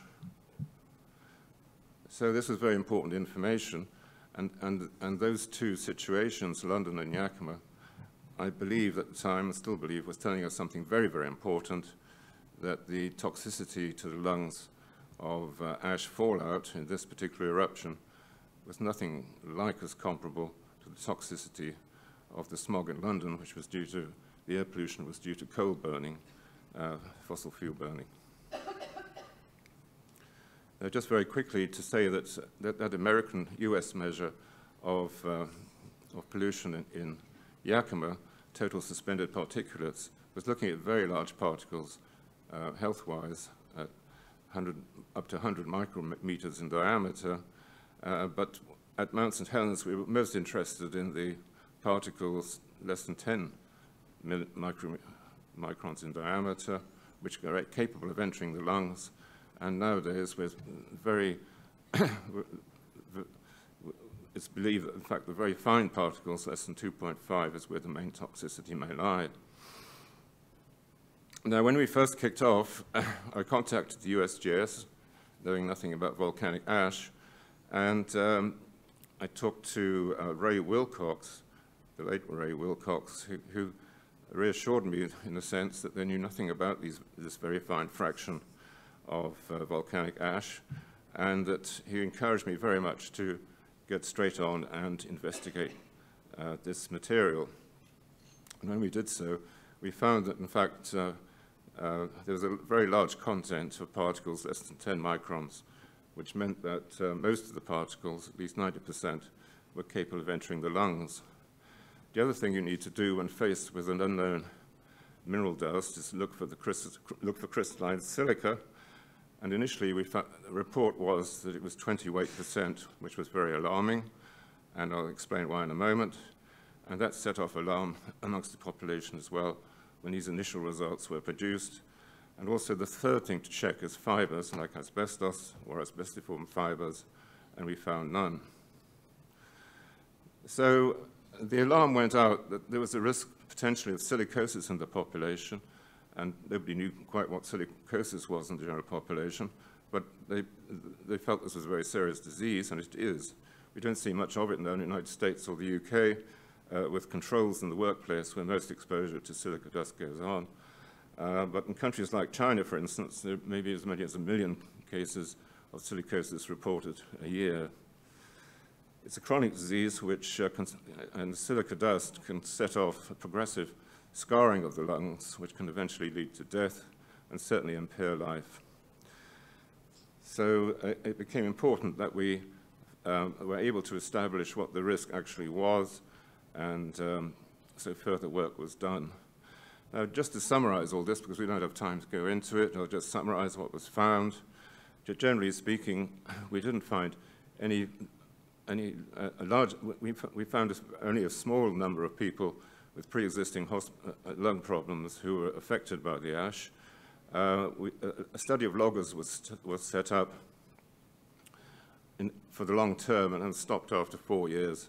And it was agreed that the risk of silicosis in the loggers who were the most exposed to ash in the population was very low. And we also reassured the population as far as we could that the risk in the population was low, but in any case, the ash was weathered away, and people stopped worrying about it eventually. Now, how can we really generalize these findings from Mount St. Helens to other eruptions, and what is the legacy in being able to either reassure or investigate problems in other similar explosive eruptions? And I don't think we can extrapolate from the conditions people were exposed to in the United States, into countries where there is poverty, poor housing to protect people, and there may be concurrent lung diseases in the population, such as tuberculosis. And the main cause of death in children under 5 years of age in the developing world is pneumonia, and the possibility of the two being concurrent in an individual could be fatal. And therefore, we do have different population bases in different countries, different states of health. Finally, these are generalizable ashfall key lessons. As I explained, there was no pre-eruption planning, which is really essential for ashfall and its impacts. The ash can remain in the air for days until rainfall. Fine ash is impossible to remove until rain falls or water applied, and huge amounts of water are needed for cleanup. Central Washington was an agricultural semi-arid area, and they were very fortunate that there was rainfall after only 6 days after the eruption. And special cleanup equipment is actually needed, and it's very hard to remove stuff just with shovels. And it's all a very costly process, and in some low, medium-income countries, they don't even attempt to spend the money on tasks like that. So the legacy, though, really comes to the fore when we now turn to the eruption of the Super Hills volcano in Montserrat, small island, which is the UK in the Caribbean. It is UK overseas territory, so the UK is responsible for the health and safety of the population on this island. And when the eruption started, it was very small steam coming from the ground in 1995, but then it gradually escalated, and the first explosive event was on the 17th of September. And here we had conditions unlike Mount St. Helens, where we did in fact find an alarmingly high content of crystalline silica in the ash, and also we were set for exposure going on for many years, because this eruption was not just a one-off like Mount St. Helens. So we really had the ideal conditions, if you like, for the emergence of a real problem with silicosis. We wouldn't have been alerted to this were it had not been the experience of Mount St. Helens. The tendency in all these situations is to call the ash a nuisance dust. It's natural mineral dust and of no consequence. So these investigations may never have been done without Mount St. Helens forewarning us. It was a dome-forming eruption with the dome growing and collapsing, producing pyroclastic density currents, and early studies showed quite a high crystalline silica, levels between 15 to 25 weight%, which is much greater than the 5 to 8% at Mount St. Helens. The mineral matrix is very important, and we, after work with Claire Hall and David Danby, we realized that this is a very crucial issue in terms of the toxicity of the ash, but we don't understand the factors involved. Ooh, time's going on. Anyway, exposure was pretty high for almost 10 years, on and off. And we were constantly monitoring the situation, and it got to a point in 1997 when a risk assessment was decided upon on whether the island should be evacuated or not. And one of the factors to consider was not just the escalation in the volcanic activity, but also the effects of the ash as potentially being, what is the hazard, or what is the risk of for the population of exposure to the ash was also brought to a head. And fortunately, the areas of heavy ashfall coincided with the greatest danger from the volcano, so making an exclusion zone there, as well as protecting people from immediate death from PDCs, it also actually was a line between where the highest dust exposures were occurring and the lowest, or the least. We'll cut along now to, we actually went, well, we said in that, we were concerned about areas around the volcano in that risk assessment, that in fact they had a really high probability of developing silicosis, but as I say, that was minimized by moving the population out of the exclusion zone. We did, a few years later, a probabilistic assessment on what we thought would be the risk of silicosis if the eruption went on for 10 to 20 years. And we have some rough figures there, which are really quite low probabilities of disease occurring. And that, again, was something quite novel to undertake studies of that sort. Okay, summarizing, we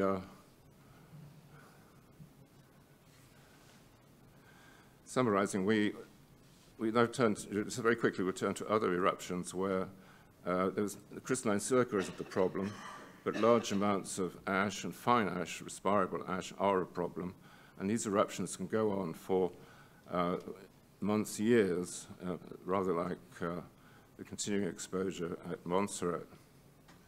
And in this case, more as final slide, our new concern is PM 2.5, these very fine particles I mentioned before as being very potent, the potent part of the air pollution.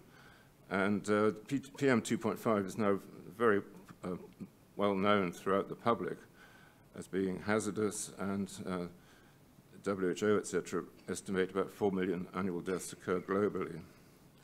On the right-hand side of the slide, we have the main diseases which are now associated with PM 2.5 exposure.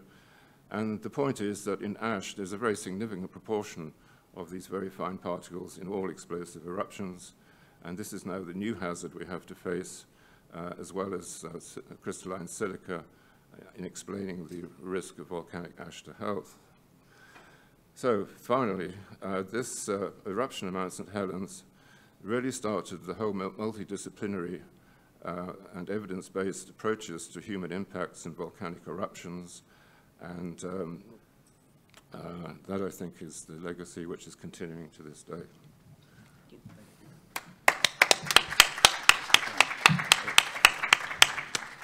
Okay, we'll hold off any specific questions for Peter at the moment, and I invite all our speakers up to the dais so we can have our bit of a panel discussion.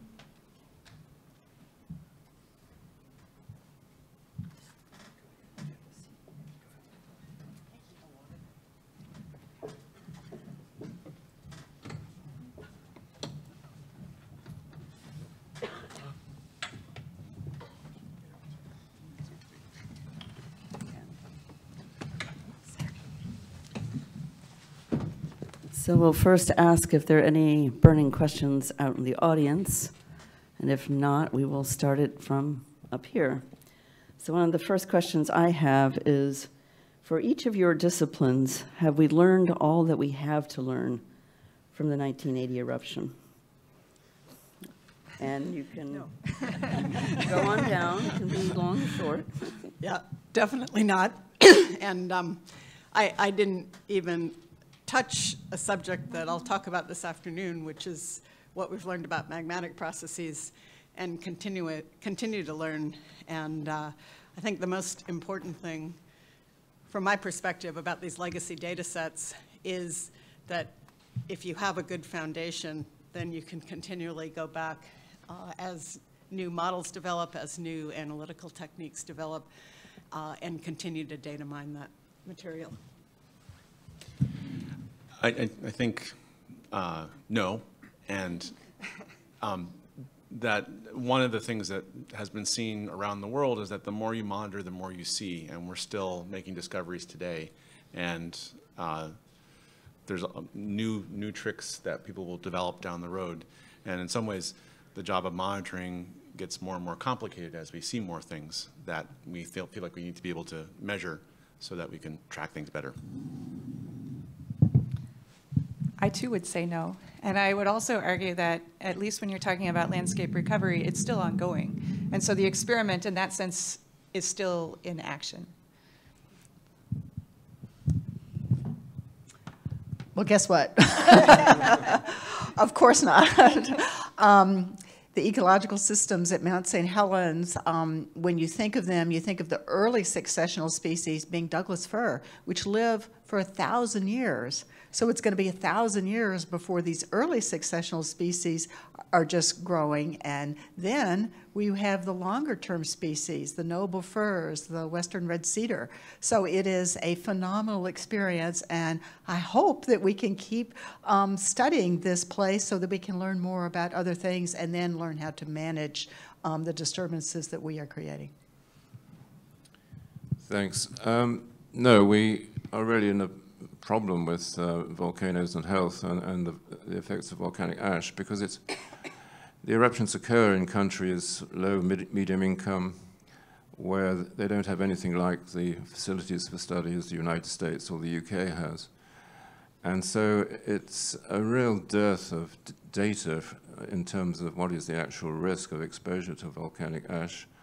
And I can't see, for example, we haven't come across yet a case of silicosis we can identify being caused by a volcano. And to show the effects of PM 2.5 would require very epidemiological studies of very large populations. Well, there's only 4,000 people in the end who are on Montserrat, and it was an unstable population as well.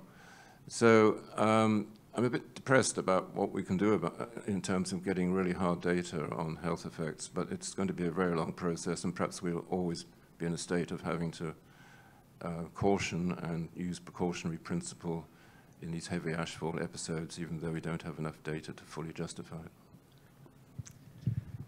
it. So from your various perspectives, for you, what was the biggest surprise of the eruption or the aftermath? If there was.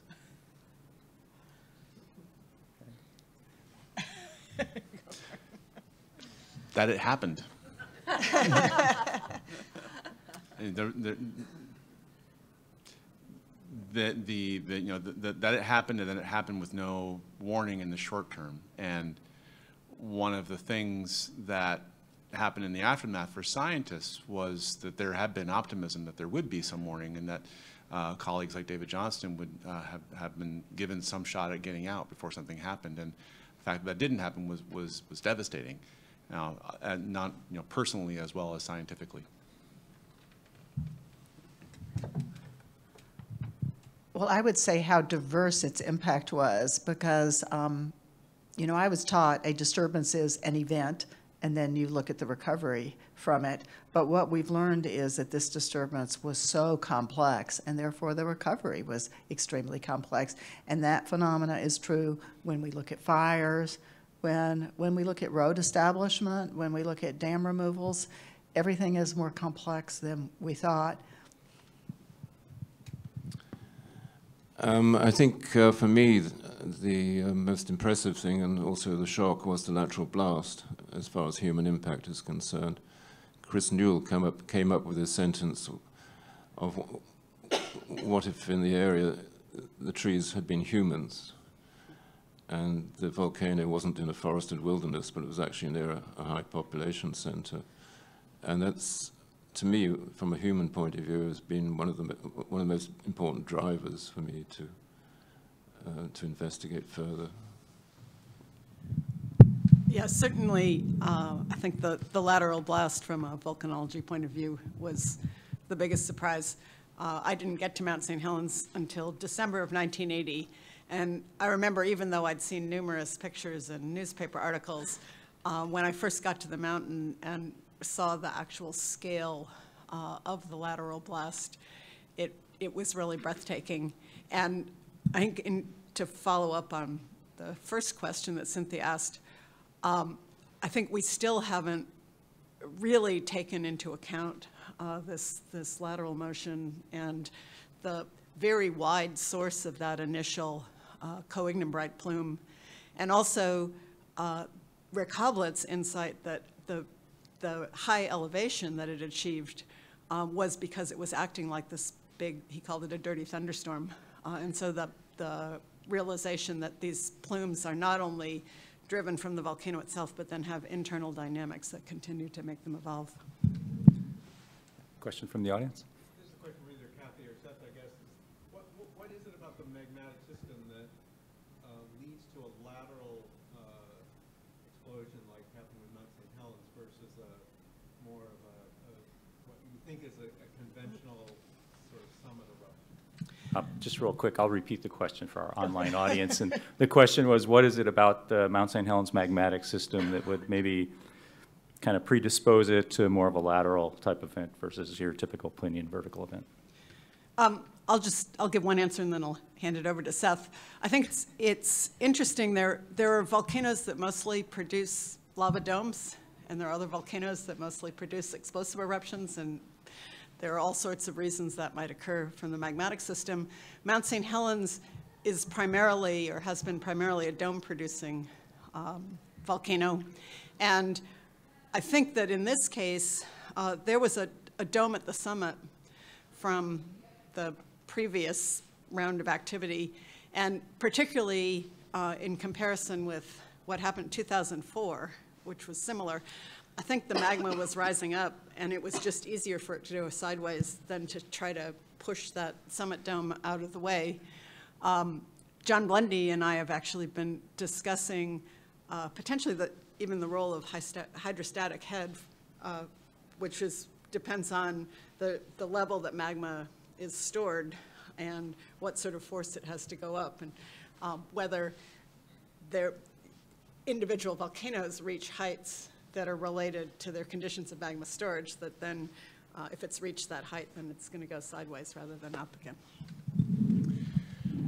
So the thing that made the lateral blast happen was the landslide and the instantaneous removal of pressure. And one of the things that learned, I think, about St. Helens is that there may have been something structural about the cone, as Kathy was saying, that predisposed the north flank to be weaker. And that really underlines the importance of having an understanding of volcanoes, the structure of the edifice itself, for hazards pronouncements down the road, hazards assessments, and that you can't just be sort of with distance. It's a simple with distance to the hazard is this, and that there needs to be an understanding enough of the volcano itself so that you understand that there's, like at Mount Hood, there's an understanding that the south side is more vulnerable than the north side because of the geometry of the cone, and but the landslide was what made that happen. And so anytime in the future, if you see something like that at a volcano, that's got to be one of the things you're thinking about. Any other question from the audience? Gordon.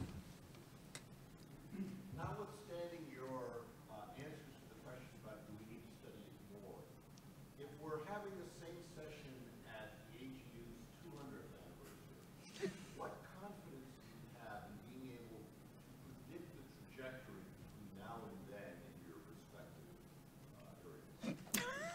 So the question is, the question for the audience is, at AGU in the future, when we're celebrating the 200th anniversary, what confidence do we have that we might be able to have predicted the trajectories of both the eruption and the responses in these respective fields? Not much confidence at all. Given, I feel like an old folk now, but given the changes that I've seen in volcanology over the last 40 years, again, as we've gone through primarily changes in technology, which have driven changes in models and conceptual models and ideas about how volcanoes work, I have I have no way of foreseeing what the next 100 years will show us. Ditto. And in volcanology and volcano geophysics, we're fundamentally data poor and have not observed many of these eruptions, both from an eyewitness perspective, from a geologic perspective, and from a monitoring perspective. And there's all kinds of surprises that are out there in store. We've seen them at St. Helens, we've seen them at other volcanoes. And it's actually, I'd love to be here for the 200th anniversary just to see what's been learned. So I'm going to state it a little bit differently. I hope that in the next 100 years, we have a better understanding of how to predict the timeline associated with sort of high sediment yield events. And I feel like we are making progress in that, not so much by just studying Mount St. Helens, but by studying dam removals on the Elwha River, by studying large landslide deposits, by studying dam removals in Oregon. So I feel like we're building up a mass of case studies, and I would hope that in 100 years we'll be able to kind of plunk, you know, like the North Fork Toutle River into that and see if it fits within the spectrum of what was expected. So that's a great question, and I'm also going to be very positive. I showed you the figure of successional understanding that was pretty simplistic before Mount St. Helens, and that was largely built on what ecologists called old field studies. Ecologists had gone literally into old agricultural fields that had been abandoned and looked at what happened. And that's just not typical of the kind of disturbances that occur both from natural events and from human-caused events. And so the figure with the red that showed all of what we learned, I think that learning has been valuable and will help us in the future, but what's important is that that kind of knowledge be put in the textbooks. And so I am constantly pulling out, you know, introductory ecology textbooks and looking at how they're explaining disturbances and succession. And not all of them are as advanced as I'd like to be, and then I write to the authors and try to improve things. But I think we need to make sure that the learning that we have is not just in these high-level journals that we create, but also goes to freshman biology classes in my case, and also to younger audiences. I'm always looking at the books on volcanoes and other types of disturbances that kids are learning, and we need to make sure those are updated across all our fields. You want to say anything? Okay, thanks. I think since Mount St. Helens, we've only got a very small window of eruptions to, as Seth said, I think, to start to draw any conclusions. And from a health point of view, we really only have a couple of data points on the graph at the moment, and we need to have much more experience of eruptions of different types. Yeah, well, we're kind of at our limit, but I'm going to pose one more quick question. It's a little bit of a follow-up to what Virginia just said and a comment that Kathy made earlier. And the comment was, you know, for many of us up here at the table and in this room, I mean, Mount St. Helens has been a pivotal event in our careers. But I'll go half of what Gordon said. When at Mount St. Helens 100, will Mount St. Helens still matter? And, you know, will it just be a distant memory, or will it still have significant impact on the field? I'll jump in here really quick. I think absolutely it will matter. It's a case unlike anything else that we've seen so far. And I will be honest, I was in kindergarten when Mount St. Helens erupted. And yet it's had a very important impact on my career and the way that I think about landscape recovery. So I think there are so many lessons to be learned. I don't think it will ever be irrelevant. Yeah, and I'll give a different type of answer. Another long-term interest of mine has been in the role of stories. And when I was teaching for years at the University of Oregon, when I first started teaching, my students would say things like, Mount St. Helens ruined my 5th birthday party. And then very quickly, they hadn't been born. And yet, in talking to them, I could tell who was from the area and what area, I mean, what part of the Northwest they were from, just based on family stories. So whether the stories were about the lahars or hearing the boom or having the ash fall. And more and more, I think, in this day and age, actually these family stories are critical. And certainly in the Northwest, you both know that when you introduce yourself as a volcanologist, everyone has a story about Mount St. Helens, and it's one of those pivotal events for the region that I think will persist. So I want to add to that. My granddaughter's first grade class was doing a project on volcanoes in Washington, D.C. area. So it's not just in the Pacific Northwest. And all the kids made volcanoes, and I came in, and guess what I brought them? A volcano cake. And I gave a talk, and my granddaughter wants to be a volcanologist when she grows up. And I think this occurs not just in the Pacific Northwest, but I think disturbances are more common as people talk about climate change. They're trying to figure out what that means. That's a global disturbance. I think it is something that is taught in schools from first grade on now, and all of the diversity of fields that we've been talking about, I think, should be included. It isn't always. Volcanology is more exciting. Sorry. And I think the question, John, you ask is, I found myself feeling sad at first, that it's got to matter. And in our neck of the woods at the Cascades Volcano Observatory, our ability to tell the story and to keep it fresh in the Cascades is, I think, the way that we're going to keep the understanding of volcanoes hazards and the interest in society on understanding hazards and mitigating them. If we're not successful in having people care about Mount St. Helens 60 years from now, then there's going to be some other problems we're going to be facing as well. And that's the real challenge for the next generation of scientists, where a lot of the people that were working in 1980 are either on the verge of retiring or have retired. And the next generation, it's our job to keep that story alive. I think what will stay in the textbooks for 100 years, unless there are a few bigger eruptions than Mount St. Helens in the meantime, is that lateral blast, as Kathy mentioned. And I've been up in the air over Mount St. Helens twice over the years, and looking across that colossal area of devastation, it will forever be talked about and discussed. Well, great. This is a discussion I'm sure we could keep going for quite some time, but sadly our session time has expired. So I want to give a real round of applause to our speakers. And I want to thank our audience, and I'd like to thank Claire and Cynthia for co-convening the session with me. So thanks for attending. We hope you found it informative.